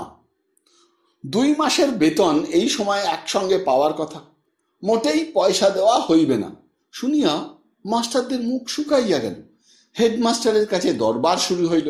হেডমাস্টার বলিলেন, আমি বা মিস সিপসন 1 পয়সা নেব না, কেউ কিছু নিচ্ছি না। মাইনে আদায় যা হয়েছিল কর্পোরেশনের ট্যাক্স আর বাড়ি ভাড়াতে চলে গেল। 2-1 শিক্ষক একটু ক্ষুব্ধ স্বরে বলিলেন, আমরা তবে খাবো কি? আমি জানি না, আপনাদের না পোষায়, মাই গেট ইজ ওপেন। গ্রীষ্মের ছুটিতে প্রত্যেক মাস্টারের ওপর 2-3টি প্রবন্ধ লিখিয়া আনিবার ভার পড়িল। ছাত্রদের প্রতি কর্তব্য, বিভিন্ন বিষয় পড়াইবার প্রণালী প্রভৃতি সম্বন্ধে। মাস্টারদের দল মুখে কিছু বলিতে পারিলেন না। মনে মনে কেহ চটিলেন, কেহ ক্ষুব্ধ হইলেন। যদুবাবু বলিলেন, ভাত দেবার কেউ নয়, কিল মারবার গোসাই। মাইনের সঙ্গে কোনো খোঁজ নেই, প্রবন্ধ লিখে নিয়ে এসো, দায় পড়েছি। ক্ষেত্রবাবু অনেক দিন পরে গ্রামের বাড়িতে আসিলেন, সঙ্গে স্ত্রী নিভাননী ও 2-3টি ছেলে মেয়ে। আজ প্রায় 6 বছর পৈতৃক ভিটাতে আসেন নাই। চারিধারে জঙ্গল, বাড়িঘরে গাছ গজাইয়া গিয়াছে। জমি জমা আম কাঁঠালের বাগান যাহা আছে, 12 ভূতে লুটিয়া খাইতেছে। গ্রামের নাম আশিংড়ি। কয়েক ঘর গোয়ালা আর ব্রাহ্মণ এই গ্রামে বেশ সমৃদ্ধি সম্পন্ন গৃহস্থ। ধান, পুকুর, জমি জমা যথেষ্ট তাহাদের। অন্য কোনো ভালো ব্রাহ্মণ গ্রামে নাই। কায়স্থ আছে কিছু, গোয়ালা, জেলে, ছুতার, কর্মকার এবং 60-70 ঘর মুসলমান, এই লইয়া গ্রাম। গ্রামে জঙ্গল খুব, বড় বড় আম কাঁঠালের বাগান। ক্ষেত্রবাবুর পৈতৃক বাড়ি কোঠা, বড় বড় 4-5খানা ঘর, কিন্তু মেরামতের অভাবে ছাদ দিয়া জল পড়ে। বাড়ির উঠানে বড় বড় কাঁঠাল গাছে অনেক কাঁঠাল ফলিয়াছে। নারিকেল গাছে ডাবের কাঁদি ঝুলিতেছে। বাড়ির সামনে পুকুর, সেখানে কর্তাদের আমলে বড় বড় মাছ জাল দিয়া ধরা হইত। আজ কিছু নাই। শরিক এক জাটতুতো ভাই এতদিন সব খাইতেছিল। আজ বছর 2 হইল সে উঠিয়া গিয়া শ্বশুর বাড়ি বাস করিতেছে। সকালে উঠিয়া ক্ষেত্রবাবু গ্রামের প্রজাদের ডাকাইলেন। সকলে আসিয়া প্রণাম করিল এবং এতদিন পরে তিনি গ্রামে আসিয়াছেন ইহাতে যথেষ্ট আনন্দ প্রকাশ করিল। বাপ পিতামহের ভিটা ছাড়িয়া বাহিরে না গেলে কি অন্ন হয় না? বাবু এখানে থাকুন, তাহারা ধানের জমি করিয়া দিবে, চলিবার সব ব্যবস্থা করিয়া দিবে। ক্ষেত্রবাবুও ভাবিলেন, সাহেবের তাঁবে থাকিয়া দিনরাত্রি দাসত্ব করার চেয়ে এ কত ভালো। টিচার্স মিটিং নাই, 2 ঘন্টা করিয়া প্রতিদিন খাতা কারেক্ট করিবার হাঙ্গামা নাই। মিস্টার আলমের ধূর্ত চক্ষুর চাহনিতে আর ভয় খাইতে হইবে না। এই তো কত চমৎকার। নাকে মুখে গুঁজিয়া স্কুলে দৌড়িবার তাড়া থাকিবে না। নিভাননী হাসিয়া বলিল, দুধ এখানকার কি চমৎকার গো! ইন্টালিতে এমন দুধ কিন্তু দেয় না গোয়ালা। ক্ষেত্রবাবু বলেন, কোত্থেকে সেখানকার গোয়ালারা ভালো দুধ দেবে? তা দিতে পারে কখনো? দিন কতক ভালো দুধের পায়েস পিঠে খাওয়া হইল। বাড়িতে সত্যনারায়ণের সিন্নি দেওয়া হইল একদিন। ইতিমধ্যে আম কাঁঠাল পাকিয়া উঠিল। ছেলেমেয়েরা প্রাণ পুরিয়া আম খাইল। গ্রামের দক্ষিণে জলের মাঠ, অনেক খেজুর পাকিয়াছে গাছে গাছে। ক্ষেত্রবাবু ছেলে মেয়েদের হাত ধরিয়া মাঠে গিয়া খেজুর কুড়াইয়া বাল্যের আনন্দ আবার উপভোগ করেন, যখন এই গ্রাম ছাড়া আর কোথাও বৃহত্তর দুনিয়ায় স্থান ছিল না। এই গ্রামের আম, আমড়া, কুল, বেল খাইয়া একদিন মানুষ হইয়া উঠিয়াছিলেন। যখন এই গ্রামের মাটি ছিল পৃথিবীর জীবনের একমাত্র নোঙর, ক্ষুদ্রের মধ্যেও সে পরিধি ছিল অসীম। সেসব দিনের কথা মনে হয়। তারপর তিনি বিয়ে পাশ করিলেন। এখানে আর থাকা চলিল না, বিদেশে চাকুরি লইতে হইল। কর্তারাও সব পরলোকে চলিয়া গেলেন। গ্রামের সঙ্গে সংযোগ সূত্র ছিন্ন হইল। সন্ধ্যায় শিয়ালের ডাকে পিতৃপুরুষের ভিটা মুখরিত হইতে লাগিল। মধ্যে 12 এখানে আসিয়াছেন, সেও বছর 5-6 আগেকার কথা। আর আশা ঘটে নাই। 15 টাকা ভাড়ায় কলিকাতার গলিতে একখানা ঘর ভাড়া করিয়া থাকা। বারান্দায় ছোট্ট এতটুকু রান্নাঘর, ধোঁয়া দিলে বাড়িতে টেকা দেয়। এমন দুধ, টাটকা তরকারি চোখে দেখা যায় না। ক্ষেত্রবাবু দীর্ঘ নিঃশ্বাস ফেলিয়া ভাবেন, কি হইলে আবার আসিয়া গ্রামে বাস করিতে পারেন। পুরানো দিনের সুখ আবার ফিরিয়া আসে যদি। ক্ষেত্রবাবু তাহার জীবনের অনেকখানি যে কোনো দেবতাকে দানপত্র করিয়া দিতে রাজি আছেন। ক্ষেত্রবাবু গ্রামের প্রজাদের সঙ্গে পরামর্শ করিতে লাগিলেন। গ্রামে থাকিলে তাহার সংসার চলিবার বন্দোবস্ত হয় কি না। সকলেই উৎসাহ দিল। ধানের জমি আছে, তাহাতে বছরের ভাতের টানাটানি হইবে না, ক্ষেত্রবাবু গ্রামেই থাকুন। একদিন নিভাননী বলিল, আর কদিন ছুটি আছে তোমার গো? ক্ষেত্রবাবু বলিলেন, কেন? না, তাই বলছি। দিন 19 কাটিয়াছে সবে, এখনো প্রায় 1 মাস। সত্য কথা যদি স্বীকার করিতে হয়, ছুটিটা একটু বেশি হইয়া গিয়াছে। এতদিন ছুটি না দিলেও চলিত। নিভাননীর দিন আর কাটে না। এখানে সে কথা বলিবার মানুষ খুঁজিয়া পায় না। ঘুরিয়া ফিরিয়া সেই বড় গিন্নি আর তাহার মেয়ে সরলা, আর আছে কয়েকটি গোয়ালার মেয়ে। কোনো আমোদ নাই, আহ্লাদ নাই। বন জঙ্গলের মধ্যে আর দিন কাটিতে চায় না। তাহার উপর উনি নাকি এখানে থাকিবার ব্যবস্থা করিতেছেন। এখানে মানুষ 12 মাস থাকিলে পাগল নয়তো ভূত হইয়া যায়। বাড়ির পিছনে বাঁশবনের নিচেই মিনিট কয়েকের পথ দূরে শীর্ণকায় চুরি নদী, টলটলে কাঁচের মতো জল। রোজ এই বাগানের ভেতর দিয়া স্নানে যাইবার সময় নিভাননীর ভয় হয়। উঁচু উঁচু আম গাছে পরগাছা ঝুলিতেছে। কাল পেঁচার গম্ভীর স্বরে দিন দুপুরেও বুকের মধ্যে কেমন যেন করে। স্নান করিতে নামিয়া কিন্তু মনে বেশ আনন্দ হয়। এত জল, এবং এমন কাকের চোখের মতো জল, কলিকাতায় কল্পনাও করা যায় না। বাঁশের চেলা পুড়াইয়া উনুনে রান্না, কয়লা নাই, বাড়িতে জল নাই। নিভাননীর এসব অভ্যাস নাই। কলিকাতায় রান্নাঘরের মধ্যেই কলের জলের পাইপ। এখানে মানুষ থাকে না। সময় যেখানে কাটিতে চাহে না, সে জায়গা আর যাহাই হোক ভদ্রলোকের বাসের উপযুক্ত নয়। ছেলে মেয়েদেরও এই জায়গা ভালো লাগে না। বড় ছেলে পাঁচু কেবল বলে, মা, কলকাতায় কবে যাওয়া হবে? তাহাদের বাড়ির সামনে ছোট্ট পার্কটাতে প্রতি বৈকালে টুনু, হাবু, রণজিৎ, হিরু, মঙ্গল সিং বলিয়া একটা শিখের ছেলে, সুরেশ, ভানু, কত ছেলে আসিয়া জোটে। পাঁচুর সঙ্গে উহাদের সকলের খুব ভাব।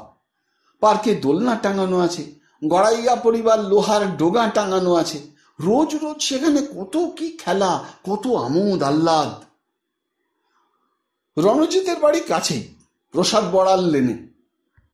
পাঁচুর সঙ্গে রণজিতের খুব বন্ধুত্ব। প্রায় তাহার বন্ধুর বাড়ি পাঁচু যাইত। রণজিতের মা খাইতে দিতেন। তারপরে রণজিতের বোন সুশি আর হিমির সঙ্গে তাহারা দুইজনে বসিয়া ক্যারাম খেলিত। সুশির অদ্ভুত টিপ। সরু সরু ফর্সা আঙুল দিয়া স্ট্রাইকার ছটকাইয়া সামনের কাঠে রিবাউন্ড করাইয়া কেমন অদ্ভুত কৌশলে সে গুটি ফেলিত।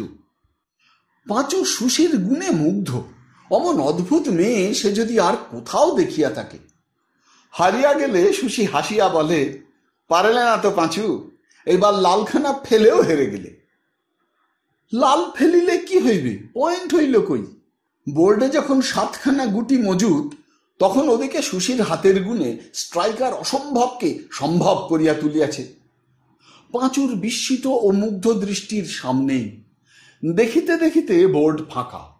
প্রতিপক্ষ সব গুটি পকেটে ফেলিয়াছে। কি মজার খেলা, কি মজার দিন! ভালো লাগে না। কি আছে এখানে?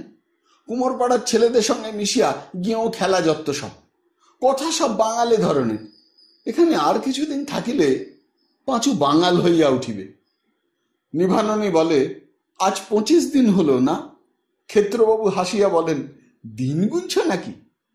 ভালো লাগছে না আর, সত্যি। তা বটে, আমারও তেমন ভালো লাগছে না। বসে বসে আর দিনে ঘুমিয়ে শরীর নষ্ট হলো। একটা কথা বলবার লোক নেই। আছে ওই নন্দীমশাই আর জগহরি ঘোষ। ওরা ধান চালের দর নিয়ে কথাবার্তা বলে কেবল।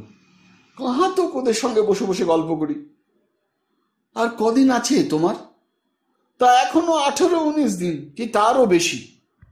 নিভাননী বলিল, ছেলে মেয়েদেরও আর ভালো লাগছে না। কানু আমায় বলছে, মা, আমরা কলকাতা যাব কবে? ক্ষেত্রবাবুও নিজের মনের ভাব দেখিয়া নিজেই অবাক হইলেন।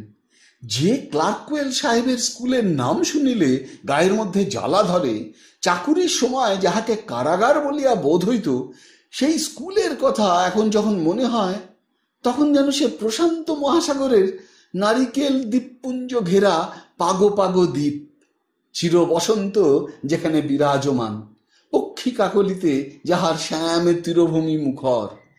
ইংরেজি টকি ছবিতে যা দেখিয়াছেন কতবার, সেই সিঁড়ির ঘর, তেতলার ছাদে মাস্টারদের সেই বিশ্রাম কক্ষ, হেডমাস্টারের আপিসের ঘণ্টার ধ্বনি, মথুরা চাকরের সার্কুলার বই লইয়া ছুটাছুটি করিবার সেই সুপরিচিত দৃশ্য, এসব কল্পনার বিষয় হইয়া দাঁড়াইয়াছে তাঁর।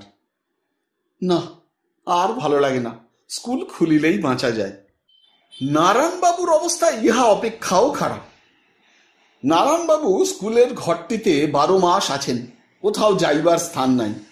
সেই ঘর আশ্রয় করিয়া বহুদিন থাকিবার ফলে যখন টুইশনি সারিয়া নিজের ঘরটিতে ফেরেন, তখন সমস্ত মন প্রাণ স্বস্তির নিঃশ্বাস ফেলিয়া বলিয়া ওঠে, বাড়ি এসে বাঁচা গেল।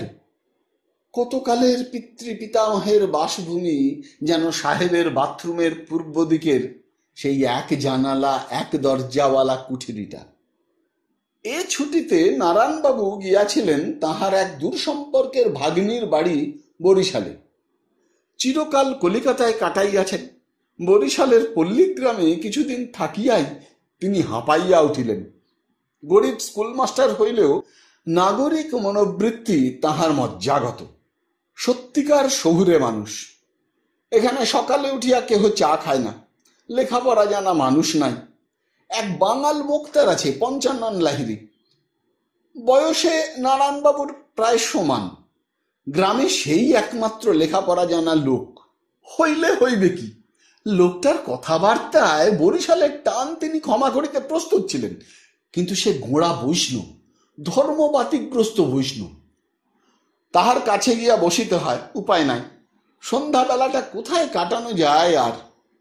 অমনি সে আরম্ভ করিবে, গোপিনীদের ভাব সম্বন্ধে উদ্ধব দাস কি বলিতেছেন এটা বলিয়া লই। নারায়ণবাবুকে বাধ্য হইয়া বসিয়া বসিয়া শুনিতে হয়। তিনি ধার্মিক লোক নন। যোগ বাশিষ্ঠ রামায়ণের দার্শনিক অংশ ছাড়া আর কিছু ভালো লাগে না তাঁর। লেসলি স্টিফেন আর মিলের ছাত্র তিনি। পঞ্চানন মুক্তার কথা বলিতে বলিতে যখন 2 হাত তুলিয়া আহা আহা বলে, তখন নারায়ণবাবু ভাবেন, এই একটা নিতান্ত অজ মূর্খের পাল্লায় পড়ে প্রাণটা গেল দেখছি। মনে হয় শরৎ সান্যালের কথা। শরৎ সান্যাল অবসরপ্রাপ্ত ইঞ্জিনিয়ার, নারায়ণবাবুর বহু দিনের বন্ধু। পাশের গলিতে একসময় বড় বাড়ি ছিল, ছেলেরা রেস খেলিয়া বাড়ি উড়াইয়া দিয়াছে। এখন দুর্গাচরণ ডাক্তার রোডে ছোট ভাড়াটে বাড়িতে বাস করেন। ছুটি ছাটার দিনে সন্ধ্যার দিকে ধোপদুরস্ত পাঞ্জাবি গায়ে, ছড়ি হাতে প্রায়ই নারায়ণবাবুর ঘরে আসিয়া বসেন ও নানাবিধ উঁচু ধরনের কথাবার্তা বলেন। উঁচু ধরনের কথা নারায়ণবাবু পছন্দ করেন, গোপীভাবের কথা নয়। কংগ্রেসের ভবিষ্যৎ কর্মপন্থা, ওয়াশিংটন চুক্তির ভিতরের রহস্য, আলিগড় বিশ্ববিদ্যালয়ের ভাইস চ্যান্সেলরের বক্তৃতা, শিক্ষা সমস্যা সংক্রান্ত কথা প্রভৃতি আলোচনাকেই নারায়ণবাবু উচ্চ বিষয় বলিয়া থাকেন। 20 শতাব্দীর শিক্ষিত লোকে রাসলীলার আধ্যাত্মিক ব্যাখ্যা লইয়া মাথা ঘামায় না। পঞ্চাননবাবু নিজে ইংরেজি শিক্ষিত নহেন, সেকালের ছাত্রবৃত্তিপ্রাপ্ত মোক্তার, সুতরাং ইংরেজি শিক্ষার উপর হাড়ে চটা। পশ্চিম হইতে যাহা কিছু আসিয়াছে সব খারাপ, এদেশে যাহা ছিল সব ভালো। কৃষ্ণদাস কবিরাজের চৈতন্য চরিতামৃত তাহার মতে বাংলা সাহিত্যের শেষ ভালো গ্রন্থ। যদিও পঞ্চানন মুক্তার কৃষ্ণদাস কবিরাজকে বলেন কবিরাজ গোস্বামী। পঞ্চানন মুক্তার গদগদ কণ্ঠে বলেন, কি সব ইংরাজি বলেন আপনারা, বুঝি না, কিন্তু কবিরাজ গোস্বামীর পর আর বই হয় না, বাংলায় আর বই নাই, লেখা হয় নাই। তারপরে এরকম লোকের সঙ্গে লেসলি স্টিফেন ও মিলের ছাত্র নারায়ণবাবু কি তর্ক করিবেন? জীবনে তিনি একজন খাঁটি দার্শনিক দেখিয়াছিলেন, অনুকূলবাবু। নিজের জন্য কখনো কিছু করেন নাই। স্কুল গড়িয়া তুলিবেন মনের মতো করিয়া, ভালো শিক্ষা দিবেন তাহার স্কুলে, কলিকাতার মধ্যে একটি আদর্শ বিদ্যালয়ে পরিণত করিবেন তার স্কুলকে, ইহাকে কেন্দ্র করিয়াই তাহার যত কল্পনা, যত আলোচনা। কত বিনিদ্র রজনী যাপন করিয়াছেন স্কুলের ভবিষ্যৎ ভাবিয়া। অমন সাধু পুরুষ জন্মায় না। এইসব তিলক কণ্ঠীধারী গোপীভাবে বিভোর লোকের মেরুদণ্ডহীন ব্যক্তিত্বের তুলনায় অনুকূলবাবু একটা পুরা মানুষ। আর এই সাহেবটাও মন্দ নয়।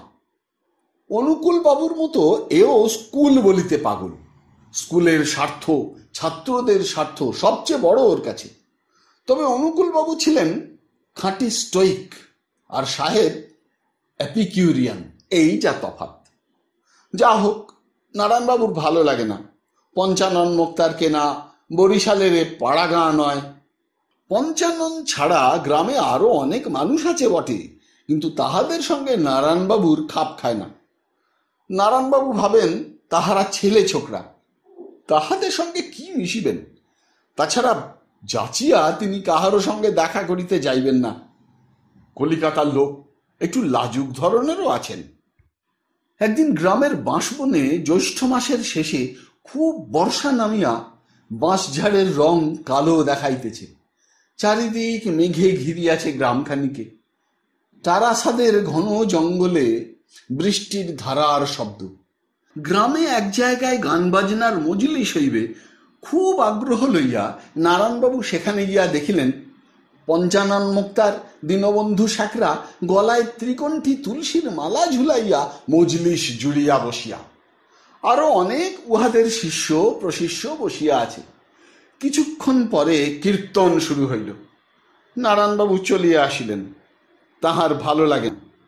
কীর্তন কেন তাহার ভালো লাগে না, ইহা লইয়া পঞ্চানন মুক্তারের সঙ্গে তর্ক করিয়া একদিন তিনি হার মানিয়াছেন। পঞ্চানন মুক্তার বলে, কীর্তন বাংলার নিজস্ব জিনিস, সঙ্গীতে বাংলার প্রধান দান। এমন মধুর রসের জিনিস যে উপভোগ করিতে না শিখিল, তার শ্রবণেন্দ্রিয়ই মিথ্যা। নারায়ণবাবু বলেন তিনি বোঝেন না, তাহার ভালো লাগে না, মিটিয়া গেল। যে ভালো অত তর্ক করিয়া বুঝাইতে হয়, তাহার মধ্যে তিনি নাই। বাংলাদেশের দান, বাংলাদেশের দান বলিয়া চেঁচাইলে কি হইবে? বাংলাদেশ, বাংলাদেশ তিনি নিজে নিজে, ইহার চেয়ে কথা আছে? মিটিয়া গেল। সেদিন সেখান হইতে বাহির হইয়া পল্লীগ্রামের উপর বিতৃষ্ণা ধরিয়া গেল নারায়ণবাবুর। কি বিশ্রী জায়গা এসব! বৃষ্টির পরে বাঁশবনের চেহারা দেখিলে মনে হয় কোথায় যেন পড়িয়া আছেন। এমন জায়গা কি মানুষ থাকে? কলিকাতার ফুটপাথে কোথাও এতটুকু ধুলা কাদা নাই। কি বিশাল জনস্রোত ছুটিয়াছে নিজের নিজের কাজে। সুইচ টিপিলেই আলো, কল টিপিলেই জল। সন্ধ্যার সময় যখন চারিদিকে বাড়িতে আলো জ্বলিয়া ওঠে, বঙ্গবাণী প্রেসে ফ্ল্যাট মেশিনের শব্দ হয়, ওয়েলেসলি স্ট্রিট দিয়া ঘন্টা বাজাইয়া ট্রাম চলে, তখন এক অদ্ভুত রহস্যের ভাবে মন পূর্ণ হইয়া যায়। মনে হয় চিরজীবন এ কর্মব্যস্ত জনস্রোতের মধ্যে কাটাইলেও ক্লান্তি আসে না, প্রাণ নবীন হয়। এতটুকু সময়ের জন্য অবসাদ আসে না মনে। এখান হইতে চলিয়া যাইতেন, কিন্তু ভাগ্নি যাইতে দেয় না। জোর করিয়াও যাইতে মন সারে না। জ্যোতির্বিনোদ মহাশয়ও বাড়ি গিয়া খুব শান্তিতে নাই। তাহার বাড়ি নোয়াখালী জেলায়। 3 বৎসরে এই একবার বাড়ি আসেন। বাড়িতে স্ত্রী পুত্র সবাই আছে। 2-3 ভাই, খুব বড় পরিবার। এমন কিছু বেশি মাহিনা পান না যাহাতে স্ত্রী পুত্র লইয়া কলিকাতায় থাকিতে পারেন। বাড়িতে আসিয়াই জ্যোতির্বিনোদ এবার এক মোকদ্দমায় পড়িয়া গেলেন, জমি জমা সংক্রান্ত শরিকি মোকদ্দমা। তাহার পর হইল বড় ছেলেটির টাইফয়েড।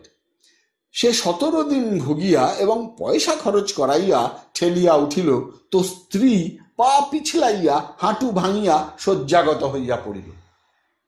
এইরকম নানা মুশকিলে জ্যোতির্বিনোদ অতিষ্ঠ হইয়া উঠিলেন। এদিকে কলিকাতায় থাকিলে লোকের হাত দেখিয়া ঠিকুজি কুষ্টি তৈরি করিয়া কিছু কিছু উপার্জনও হয়। এখানে সে উপার্জন নাই, শুধু খরচ আর খরচ। কলিকাতায় একরকম থাকেন ভালো, একা ঘরে একা থাকেন, কোনো গোলমাল নাই। সাহেবের দাপট সহ্য করিয়া থাকিতে পারিলে আর কোনো হাঙ্গামাও নাই। নিজে যা খুশি 2টি রান্না করিলেন। অভাব অভিযোগ হইলে নারায়ণবাবুর কাছে টাকাটা সিকিটা ধার করিয়া দিন চলিয়া যায়। বাড়ির এত ঝঞ্ঝাট পোহাইতে হয় না। যে চিরকাল একা কাটাইয়া আসিয়াছে তাহার পক্ষে এসব বড় বোঝা বলিয়া মনে হয়। ছুটি ফুরাইলে যেন বাঁচা যায়। যদুবাবু ছিলেন কলিকাতায়।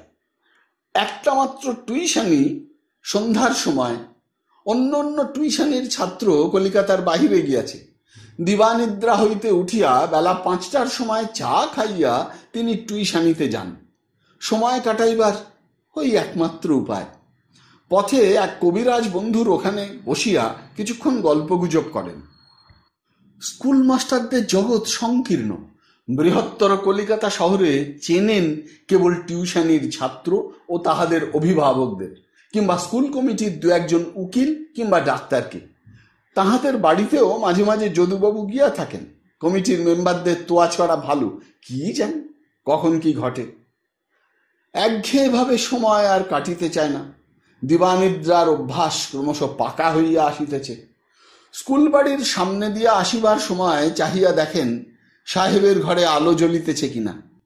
সাহেব দার্জিলিং বেড়াইতে গিয়াছে মেম শিবসনকে লইয়া। ছুটি ফুরাইবার আগের দিন বোধহয় ফিরিবে।